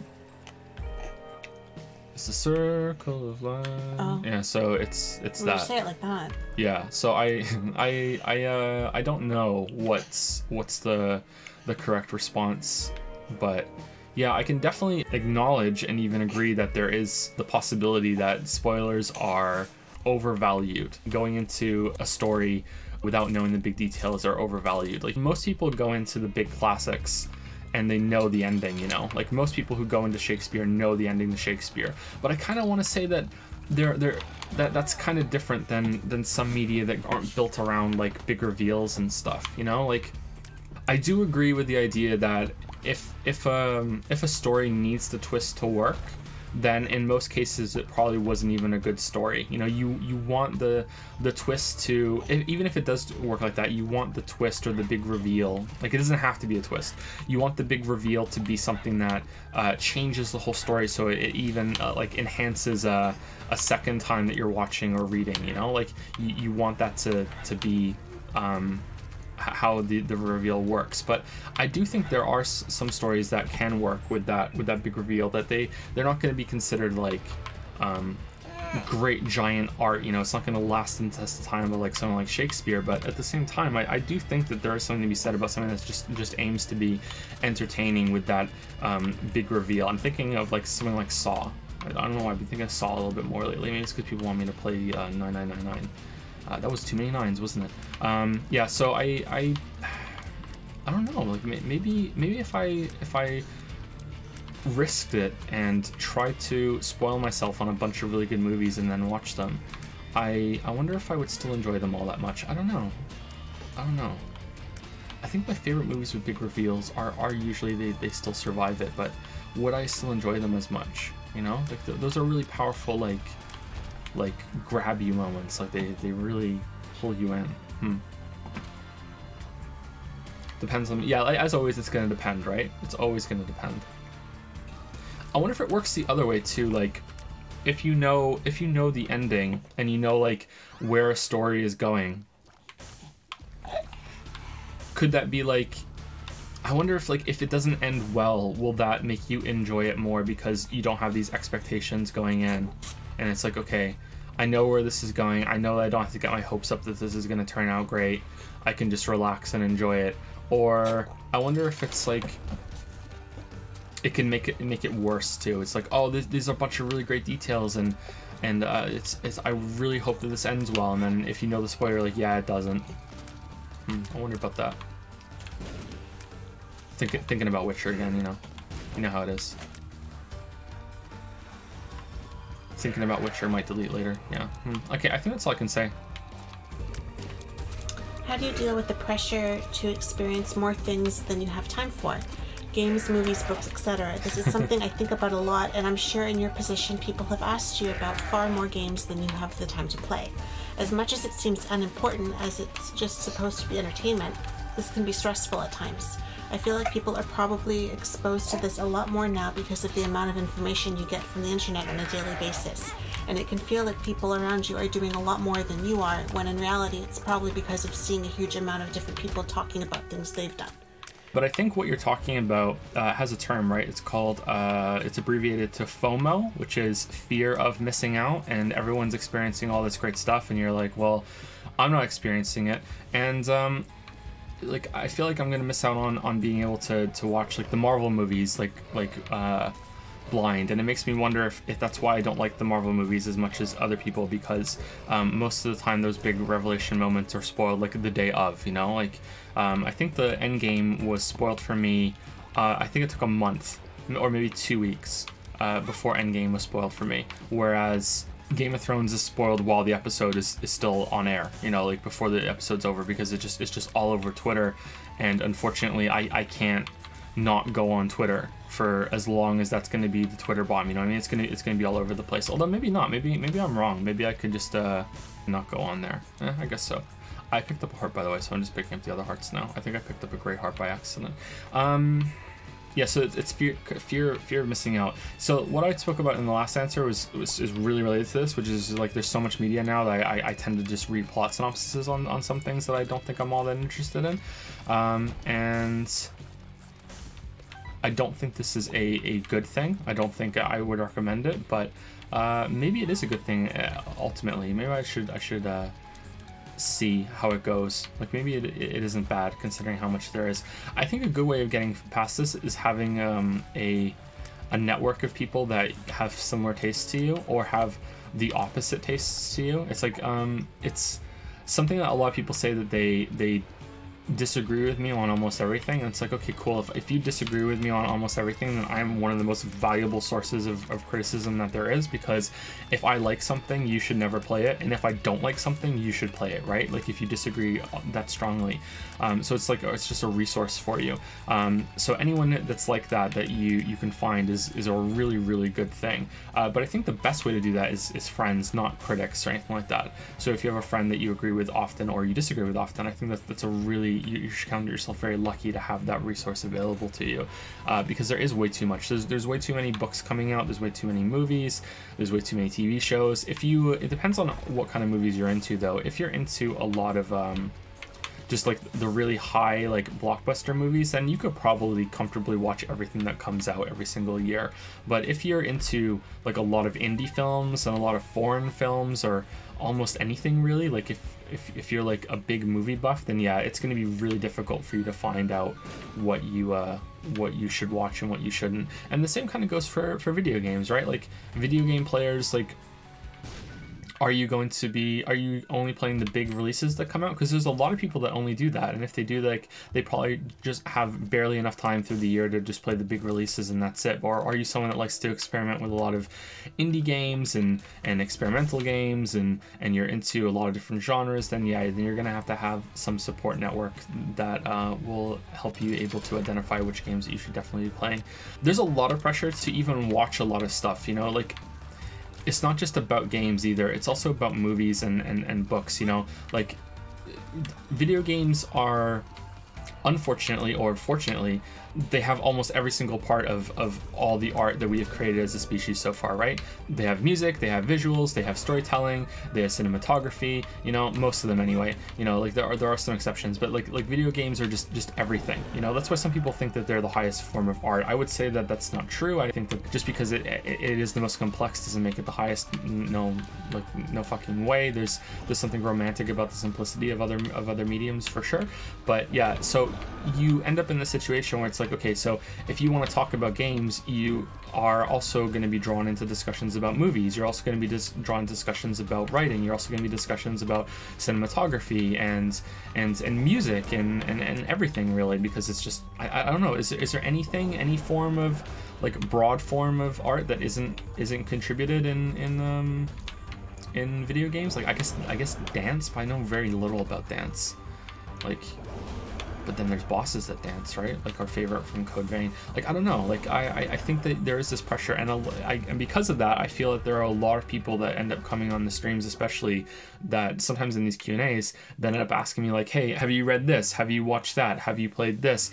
What do you like this music? It's just this really, and it could just be that people are just interested in just your general taste. Like most of our discussions in modern society are just about the media that we consume, and that's just how it is. And whether that's a good thing or, you know, a Brave New World nightmare, I'm not sure, but like that's a discussion for another time. But yeah, I kind of feel like there is more pressure because everything can be related back to video games and you should be thinking about it.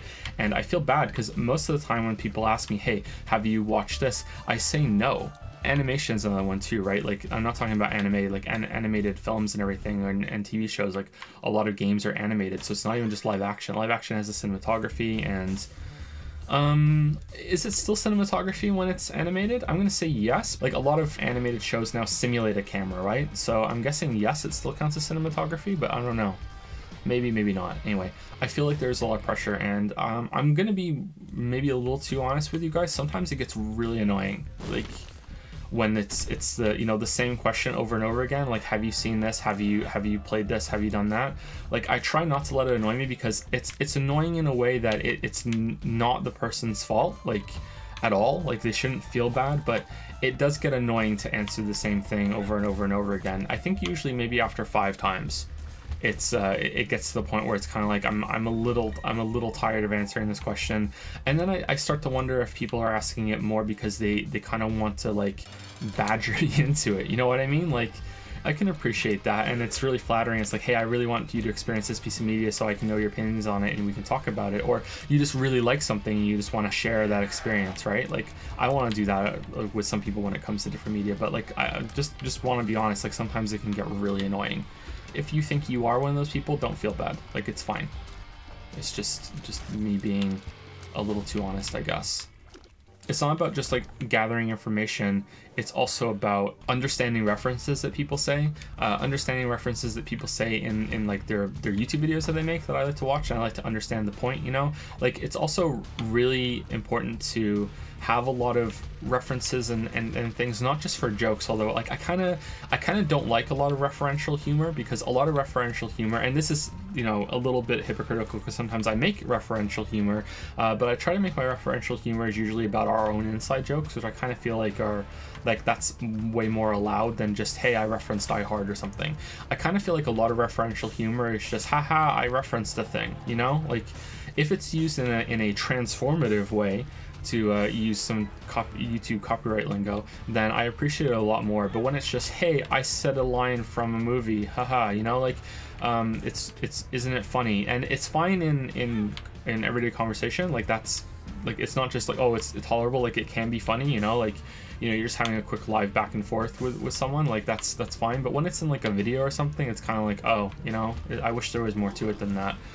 So I'm not really just a fan of references for the reference sake itself, but it's important to know those references so you understand it when people make it, but also so you can reference things in an academic way, which is like this experience is like this, or sometimes there won't be a reference but it'll be homage, and you need to understand what that is, you know.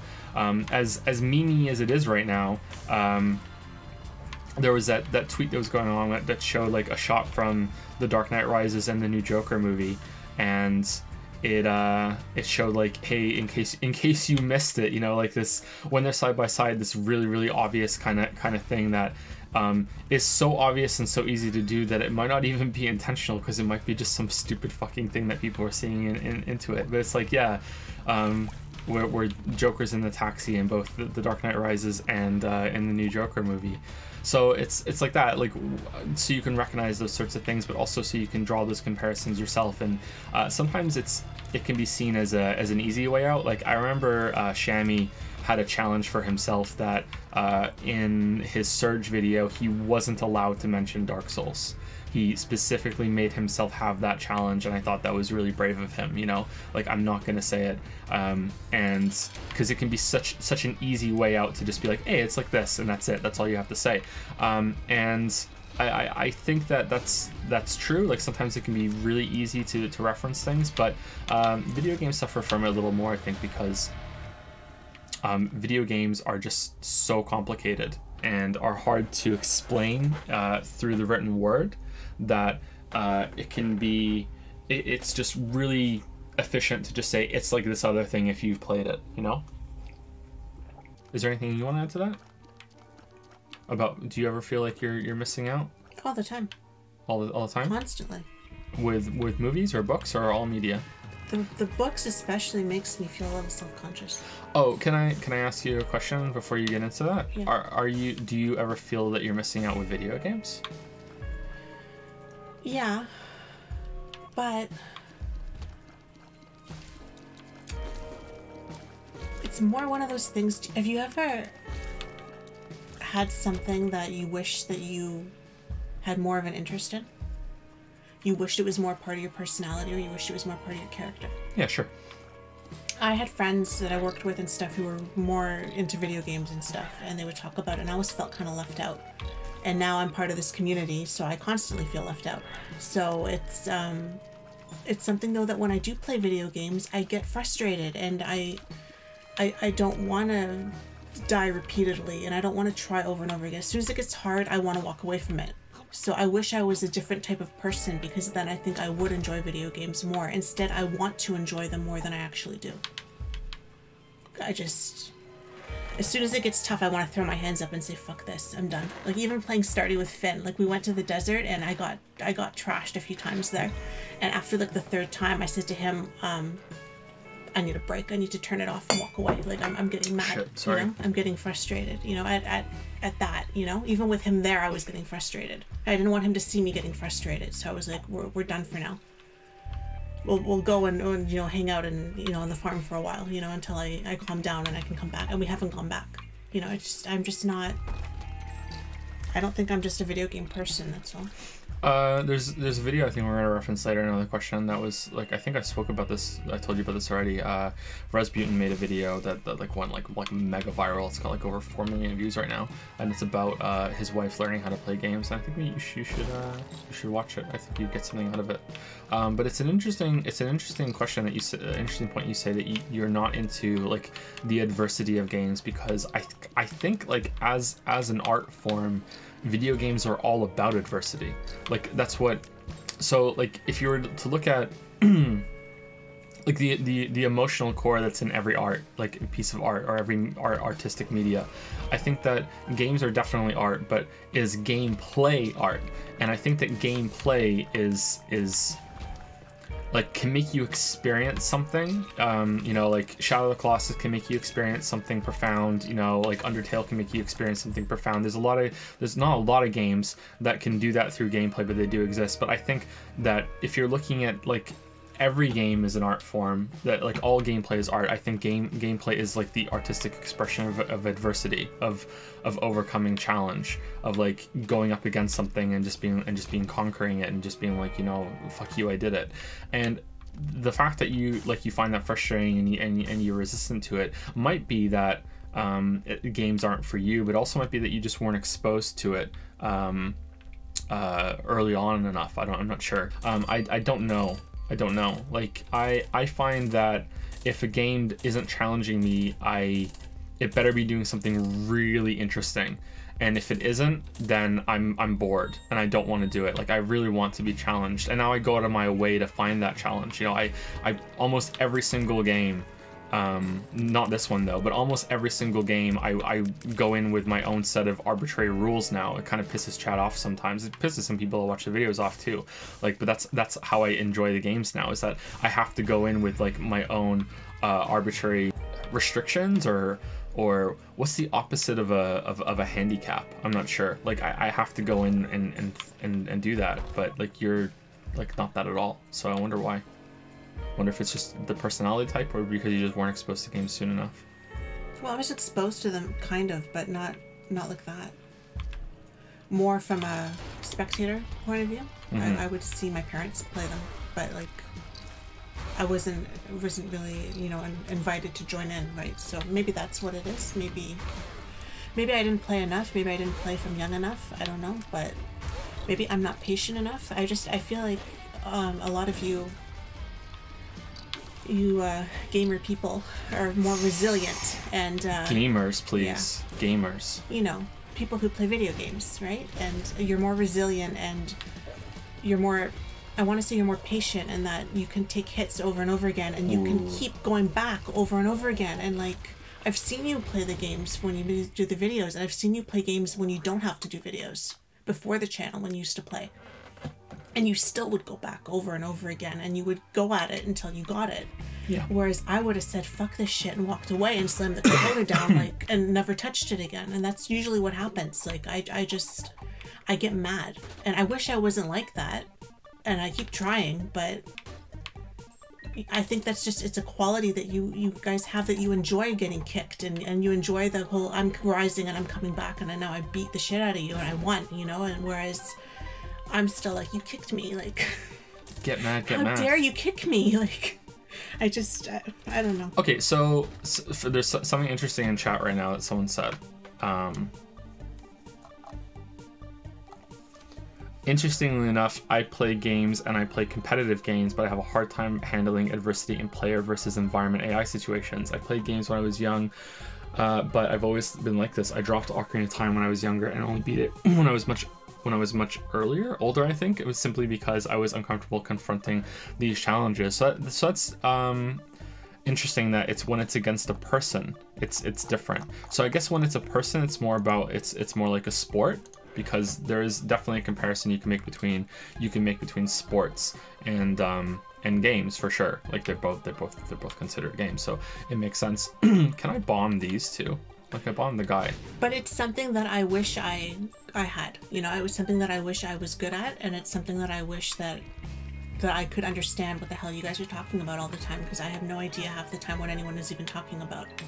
And, you know, it's kind of on the list with playing piano and learning how to paint, you know. Like, it would be like on the same list as learning a language. Like, it's video games are on the same list for me as those other things that you would learn, you know, to learn them. But what I was going to say was, I feel bad. I feel almost inferior when people say, oh, you write books? Well, have you read this one? Yeah. Have you read that one? I'm the exact same way, yeah. I'm like, no. Oh, you really should. It's the genre you write. Oh, well, I haven't read them. Oh, well, you went to school for English? And okay, I didn't graduate, but I took English courses in university. I took history. Oh, you went to school for this? Oh, I'm in school right now, and we're reading these books. Have you read them? And it's like, they're classics that, like, I probably should have read. Had I stuck with the program, I would have gotten to them eventually, right? But no, I haven't read them, you know. And it's less so for movies, because I can just kind of say, well, I guess I'm just not that into movies, that I haven't seen this really classic movie, or I haven't seen all of this really classic movie. I've seen parts of it when it was on TV, but I never committed to it. But when it's books, it's a little bit more personal for me, and it makes me feel kind of like, well, I must not be that great of a writer, or I must not be as smart as you because I haven't read those books. And I, you know, like, my writing must not be, I haven't read every Agatha Christie, so therefore I must not be, you know, anywhere near on track to being an Agatha Christie, right? Because, you know, like, I haven't even read her books. So No, I definitely feel the same way. You shouldn't feel that way though. It's like I'm telling you not to feel that way, even though I often feel that way myself. I was kind of embarrassed when we were playing Danganronpa V3, because we were playing Danganronpa V3. Now because the people were like, you know, I didn't like what happened in the first trial, if to put it mildly. You know what I'm talking about, but like I don't want to spoil it. And then people were like, Agatha Christie does this in one of her books, you know, like haven't you read that? Like, are you saying that Agatha Christie is a bad writer? And I'm kind of like, well, I haven't read that, so I don't know. But if she did it and she did it poorly, yeah, you know what I mean? Like, yeah, like I have since read a bit more Agatha Christie, and I think I even might have read the book that Danganronpa was you know, based on, and that book's kind of shit, you know, like, and then there were none, you know, like it was an interesting premise, but it was like, this was kind of shit, you know what I mean? Like, yeah, just because they're big classics doesn't mean you can't criticize them. But yeah, I definitely feel that way often when it comes to books. Like you always hear, oh, you're a writer, the biggest advice to writers is to read, right? You should read a lot, because if you want to write a lot, you can't read everything. There's too much. And that's the second thing I want to say is the problem is that because I feel inferior about it, it makes me not want to ask questions, and it makes me not, like, I would see conversations happen in Discord, for example, about people who are like 10 years younger than me, right? And it would just make me feel kind of old, because it's like, oh, you're all in university, you're learning things that I should have learned about 10 years ago, but I couldn't finish school, so I didn't.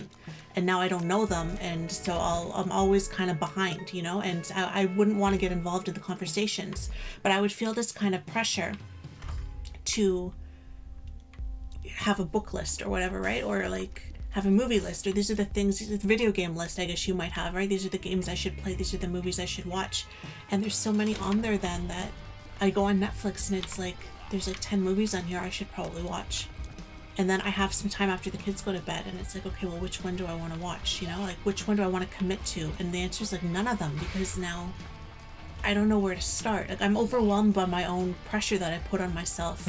I think it's called opportunity paralysis, isn't it? So I don't get anything done. Like, I just sit there and I'm like, oh, I'm going to bed soon anyway, so click, click, click, click on the internet, or what are they talking about on Discord, or what's happening on Twitter, and I could be watching a movie, but I can't make a damn decision, so I don't watch any of the movies, and I don't read any of the books, you know, like, or I try to read 3 or 4 books at the same time, and it takes me forever, and I get frustrated because it takes me 6 months to get through a book, you know, like, I forget how it started by the time I get through it. And then there were none. I think I started like 2 or 3 times because I kept forgetting who all the characters were, because there were so many different characters. You didn't like that very much either, did you? I didn't like the end. Yeah, I didn't like the end. Parts of it were very reminiscent of how I write, actually, and I liked that, obviously, because I write like that. How she had, you know, different perspectives, different people telling the story, but I didn't agree with the end at all. Probably too strong, and I said it was really, really bad. I enjoyed the concept, and I enjoyed how it was written, but I didn't enjoy the end. I thought, and the endings really matter to me, so yeah.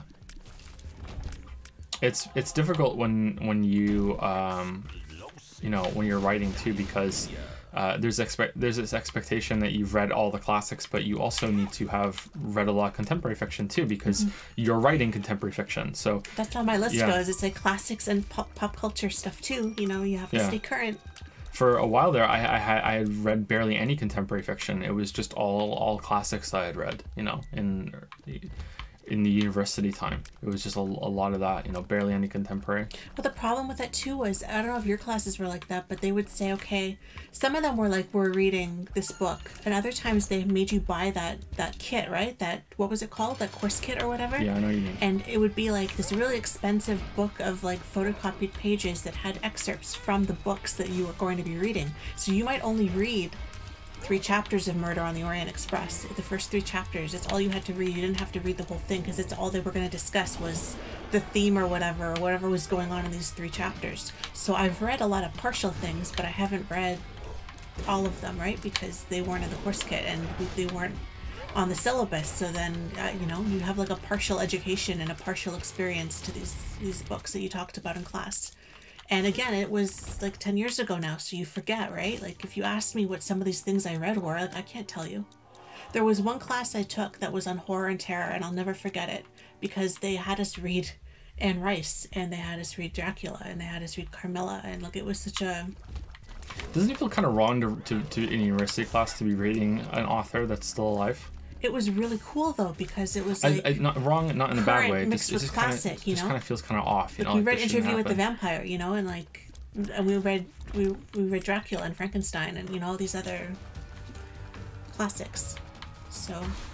Someone hates this conversation. I'm sorry, unavailable jellyfish. Do you have a problem with experiencing something that someone has made, like a song, piece of literature, or a video about something, and not knowing that the person who made that content had to go through trial and error, and you only see the final product and think that the particular person is so good that one thing that they never have a chance to have to change it, like they made it good from the start? I used to feel that way, but I really don't feel that way anymore, because I think that's impossible. There's always a struggle with everything that's made. Yeah, that used to get to me, but not anymore.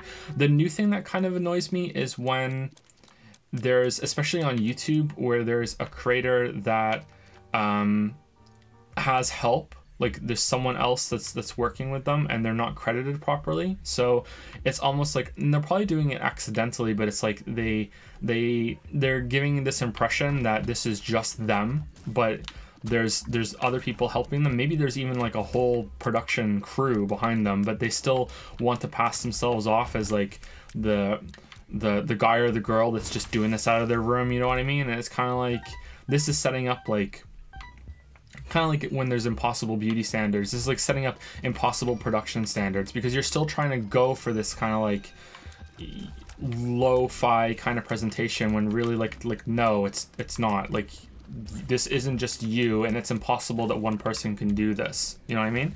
So that annoys me, but it's not annoying me in a way of like, wow, they have a much easier process than I do. It just annoys me because it's just not fair. I feel bad for anyone that's trying to come up and make it, you know? I found about like 10-15 years ago or whatever, when I was going through a really bad period of depression and I didn't know what to do to help, I started watching all these interviews with people who I like, writers that I respected, or musicians, or, you know, just people that were like my favorite in their area.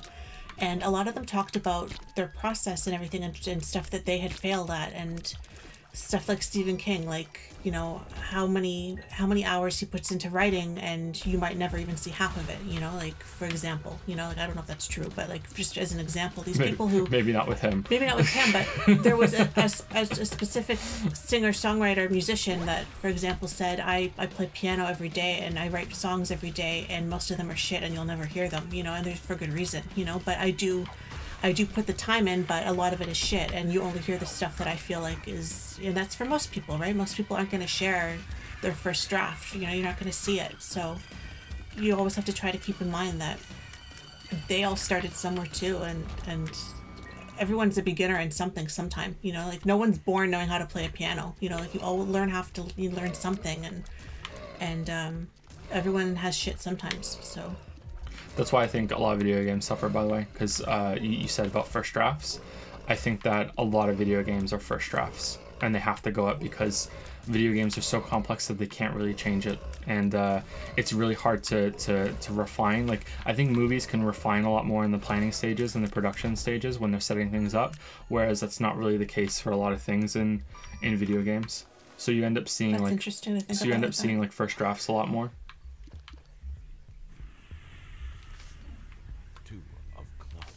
Okay, nobody starts. You watch a movie, they've rehearsed it lots of times, you know, you see a music video or a photo shoot, and it's like in between takes they were repairing her makeup, you know, you see so many things, and it's like you don't see the behind the scenes part of when they're doing their touch-ups and they're editing and they're rewriting and they're redoing. And but yeah, that's interesting about video games. I never thought about that you're building off of that base. I could be wrong, but that's how it feels to me.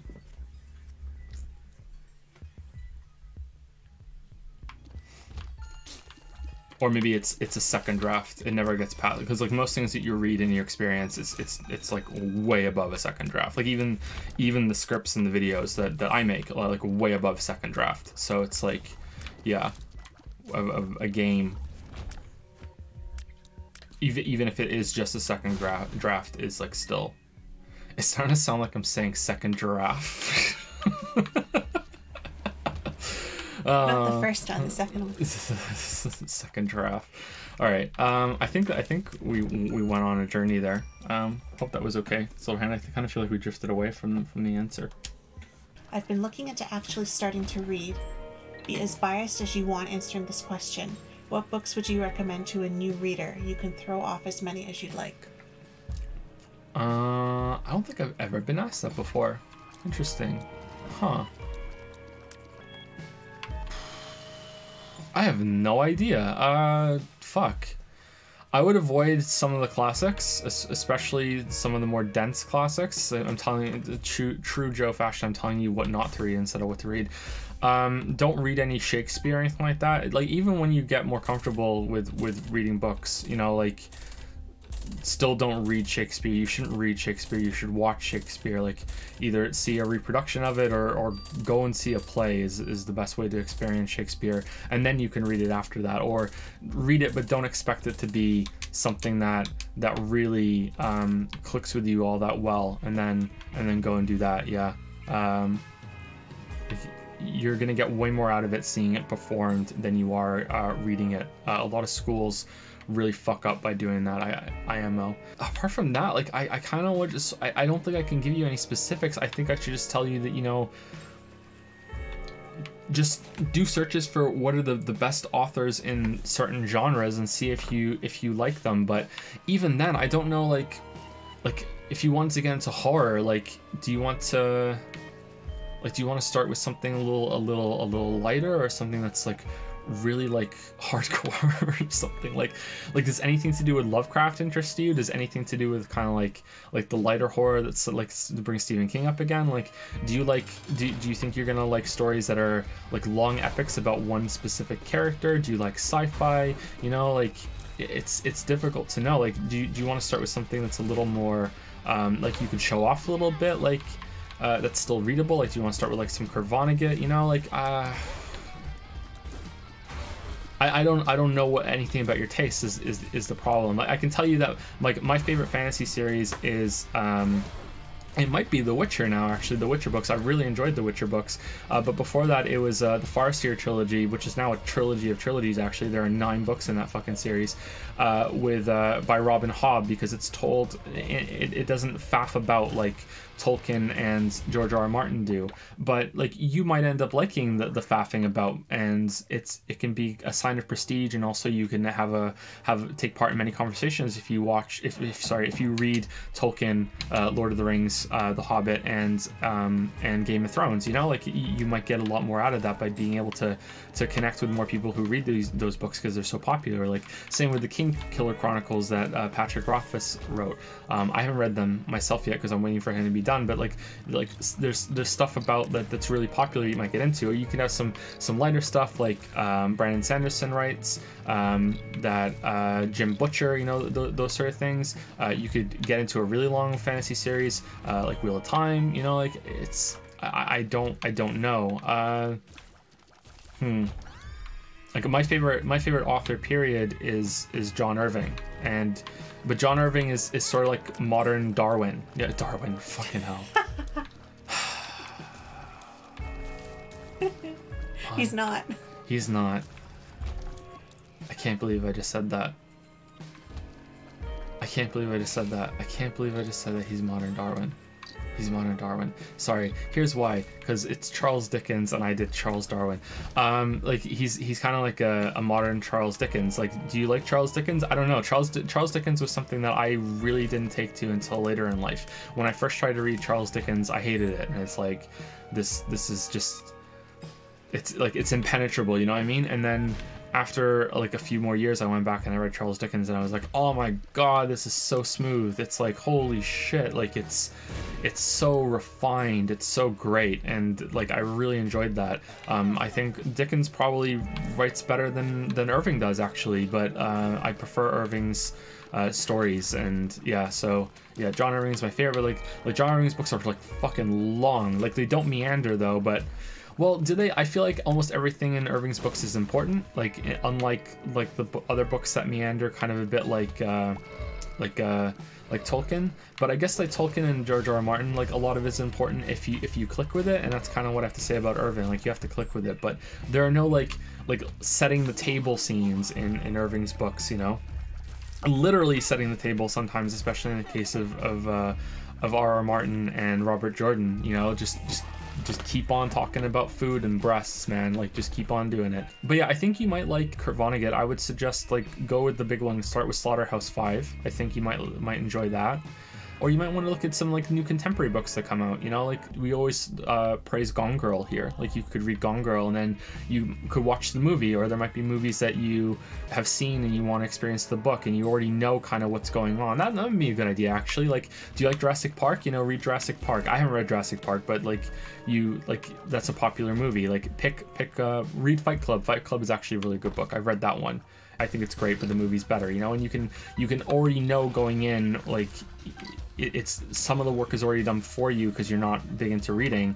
You can ease yourself into it, and then you can have a comparison afterwards, so it can be more interesting, you know, that sort of thing. Fight Club is probably not a good book to start with, actually, though. That's a bad example. Do something else. Fight Club is Palahniuk has this hybrid style of prose and poetry. Like I love it, but it's quite dense, and even having read quite a lot before I read Fight Club, it took me a while to sink into that and adjust to it. Like his all of his scenes have a poetry core to them, or poems core to them, and they're usually some sort of rhythm, or there's like a theme into how the prose is structured that he counts down to or counts down from, you know. Like it's quite interesting when you can click with it, but it can make it a little difficult, and sometimes he's quite vague, but I prefer when writers are vague with their prose, or if they're not being vague, direct. I prefer that. That's my writing style too, and a lot of people don't like that, but that's how I like to read, and that's how I like to write too. So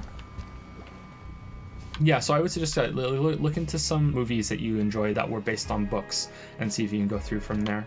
Other than that, I have no idea because I don't know your taste very well. Would you recommend any, Lily, or? I agree with what you said. Okay. My first thought was Gone Girl. My second thought was something like Mystic River, something that was maybe kind of like Dennis Lehane. Oh. Something like a thriller. Shutter Island, I would say, over Mystic River.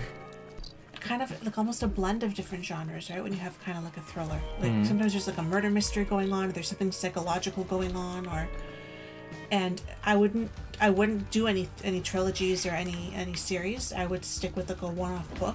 That's a good idea, yeah. Don't get too invested, because when you start getting there's a lot of books that I like, but they're based on, you have to read the first one and get through the first one in order to understand the second and the third one. They build off each other, and it's a huge commitment. It can be kind of intimidating. So I wouldn't do anything that's long. I would stick with something that's more current, and something that is more like as simple. If it's too heavy, or it's too dense, like Irving is not a good suggestion for that.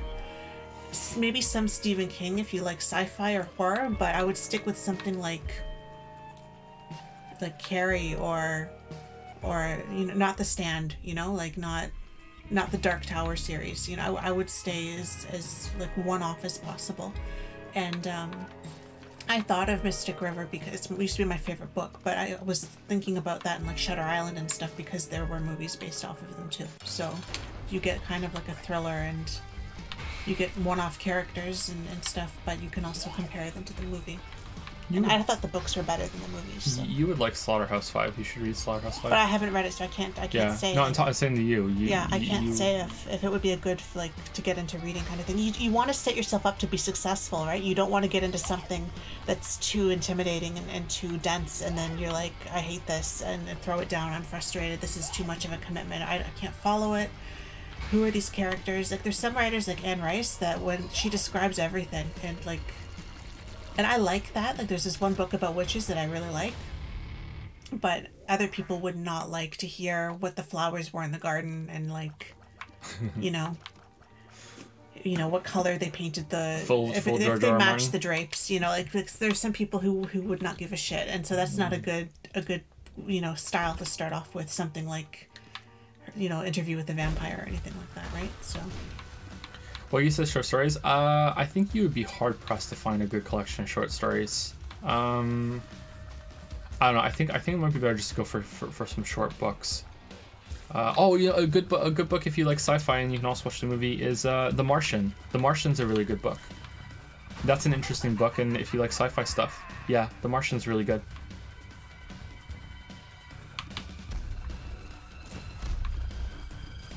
But yeah, I find there was a different writing style, right? Like 50 years ago or 80 years ago, right? Like we've changed a lot. So something more modern and more current might be easier to follow than, like you said, Shakespeare, and you know, that's a whole other thing. But like even jumping into something like Dracula, or you know, you might like it or you might be kind of thrown off by, you know, the way that they spoke and the way that they wrote back then.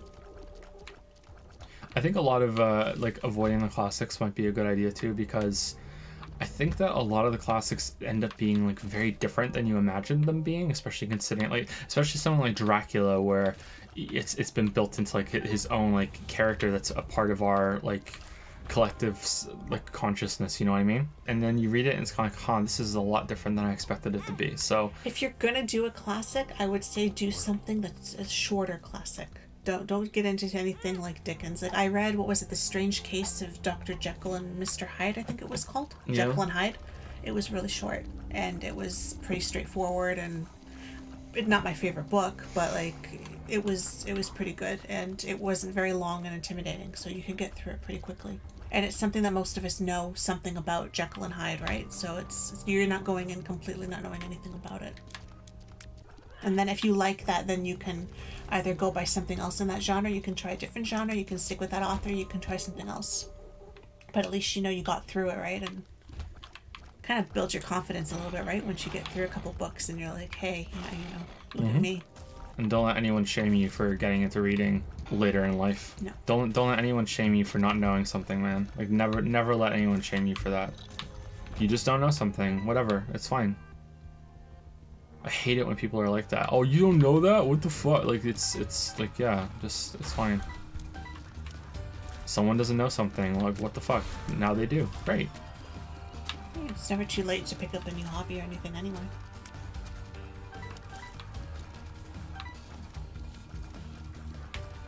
He doesn't know. He doesn't know. Especially in these days where anyone can learn any random piece of knowledge, knowing things doesn't carry nearly the same significance or implication that it used to. Yeah, I'm noticing a lot on Reddit too. The people like to harvest like some sort of obscure fact, and then whenever they can, they just unload that obscure fact like onto people. And it's okay to discuss things, and I really dislike it when someone says something and they try to pass it off as if like, yeah, I learned this on my own, instead of just seeing it in some video that almost everyone else saw at the same time, right? Like the big one is the Leidenfrost effect, or the Biden-Frost effect. I think it's probably Leiden, and Biden is you know, the person that wants to be president. So it's like they saw that on Mythbusters, and now whenever it's relevant, they're like, yeah, I get to say people that I know this obscure kind of fucking thing about how when you put your hand in water and then you can put it in a really hot temperature, there's like a barrier that builds when all the moisture goes away, and now you're actually protected. And it's like, yeah, I know exactly where you're getting that from, and it's just like, yeah, I wonder if there's a word for that. Is there a word for when you, like a term for when you see someone recite some knowledge and you know exactly how they know it? I feel like there should be a word for that. Let's make one.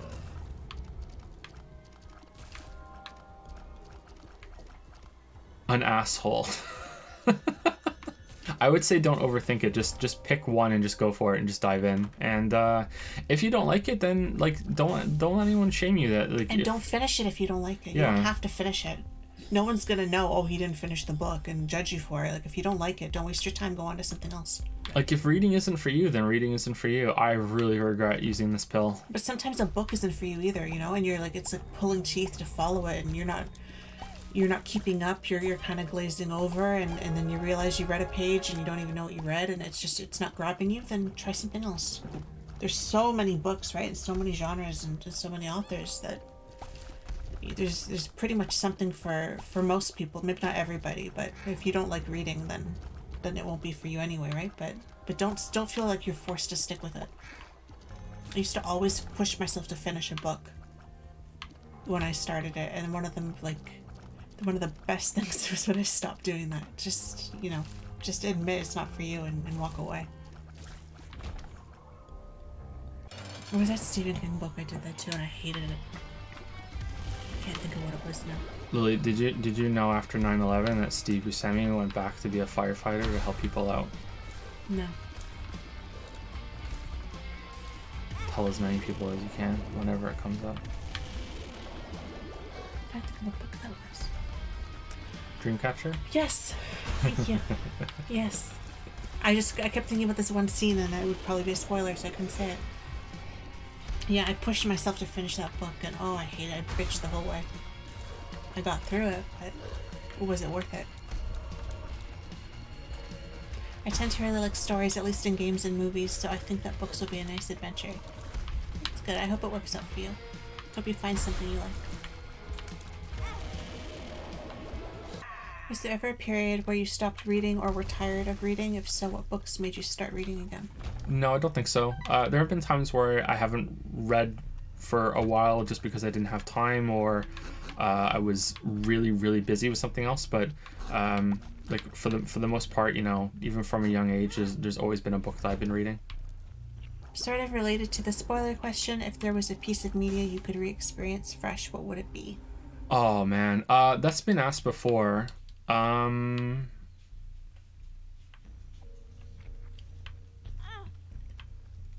man. Maybe The World According to Garp by John Irving for a book. For a game, maybe like Dark Souls or World of Warcraft. But like I would also have to go back in time and have the time to go through that again. So that's not right? Like that's just like a time machine answer instead of anything else. One of those two, I think. I think it might be interesting, like using it, like answering a different way, like maybe to wipe my memory of Chrono Trigger to see like if it still would be my favorite game if I played it for the first time today. That would be interesting, right? But that's like taking one for the team for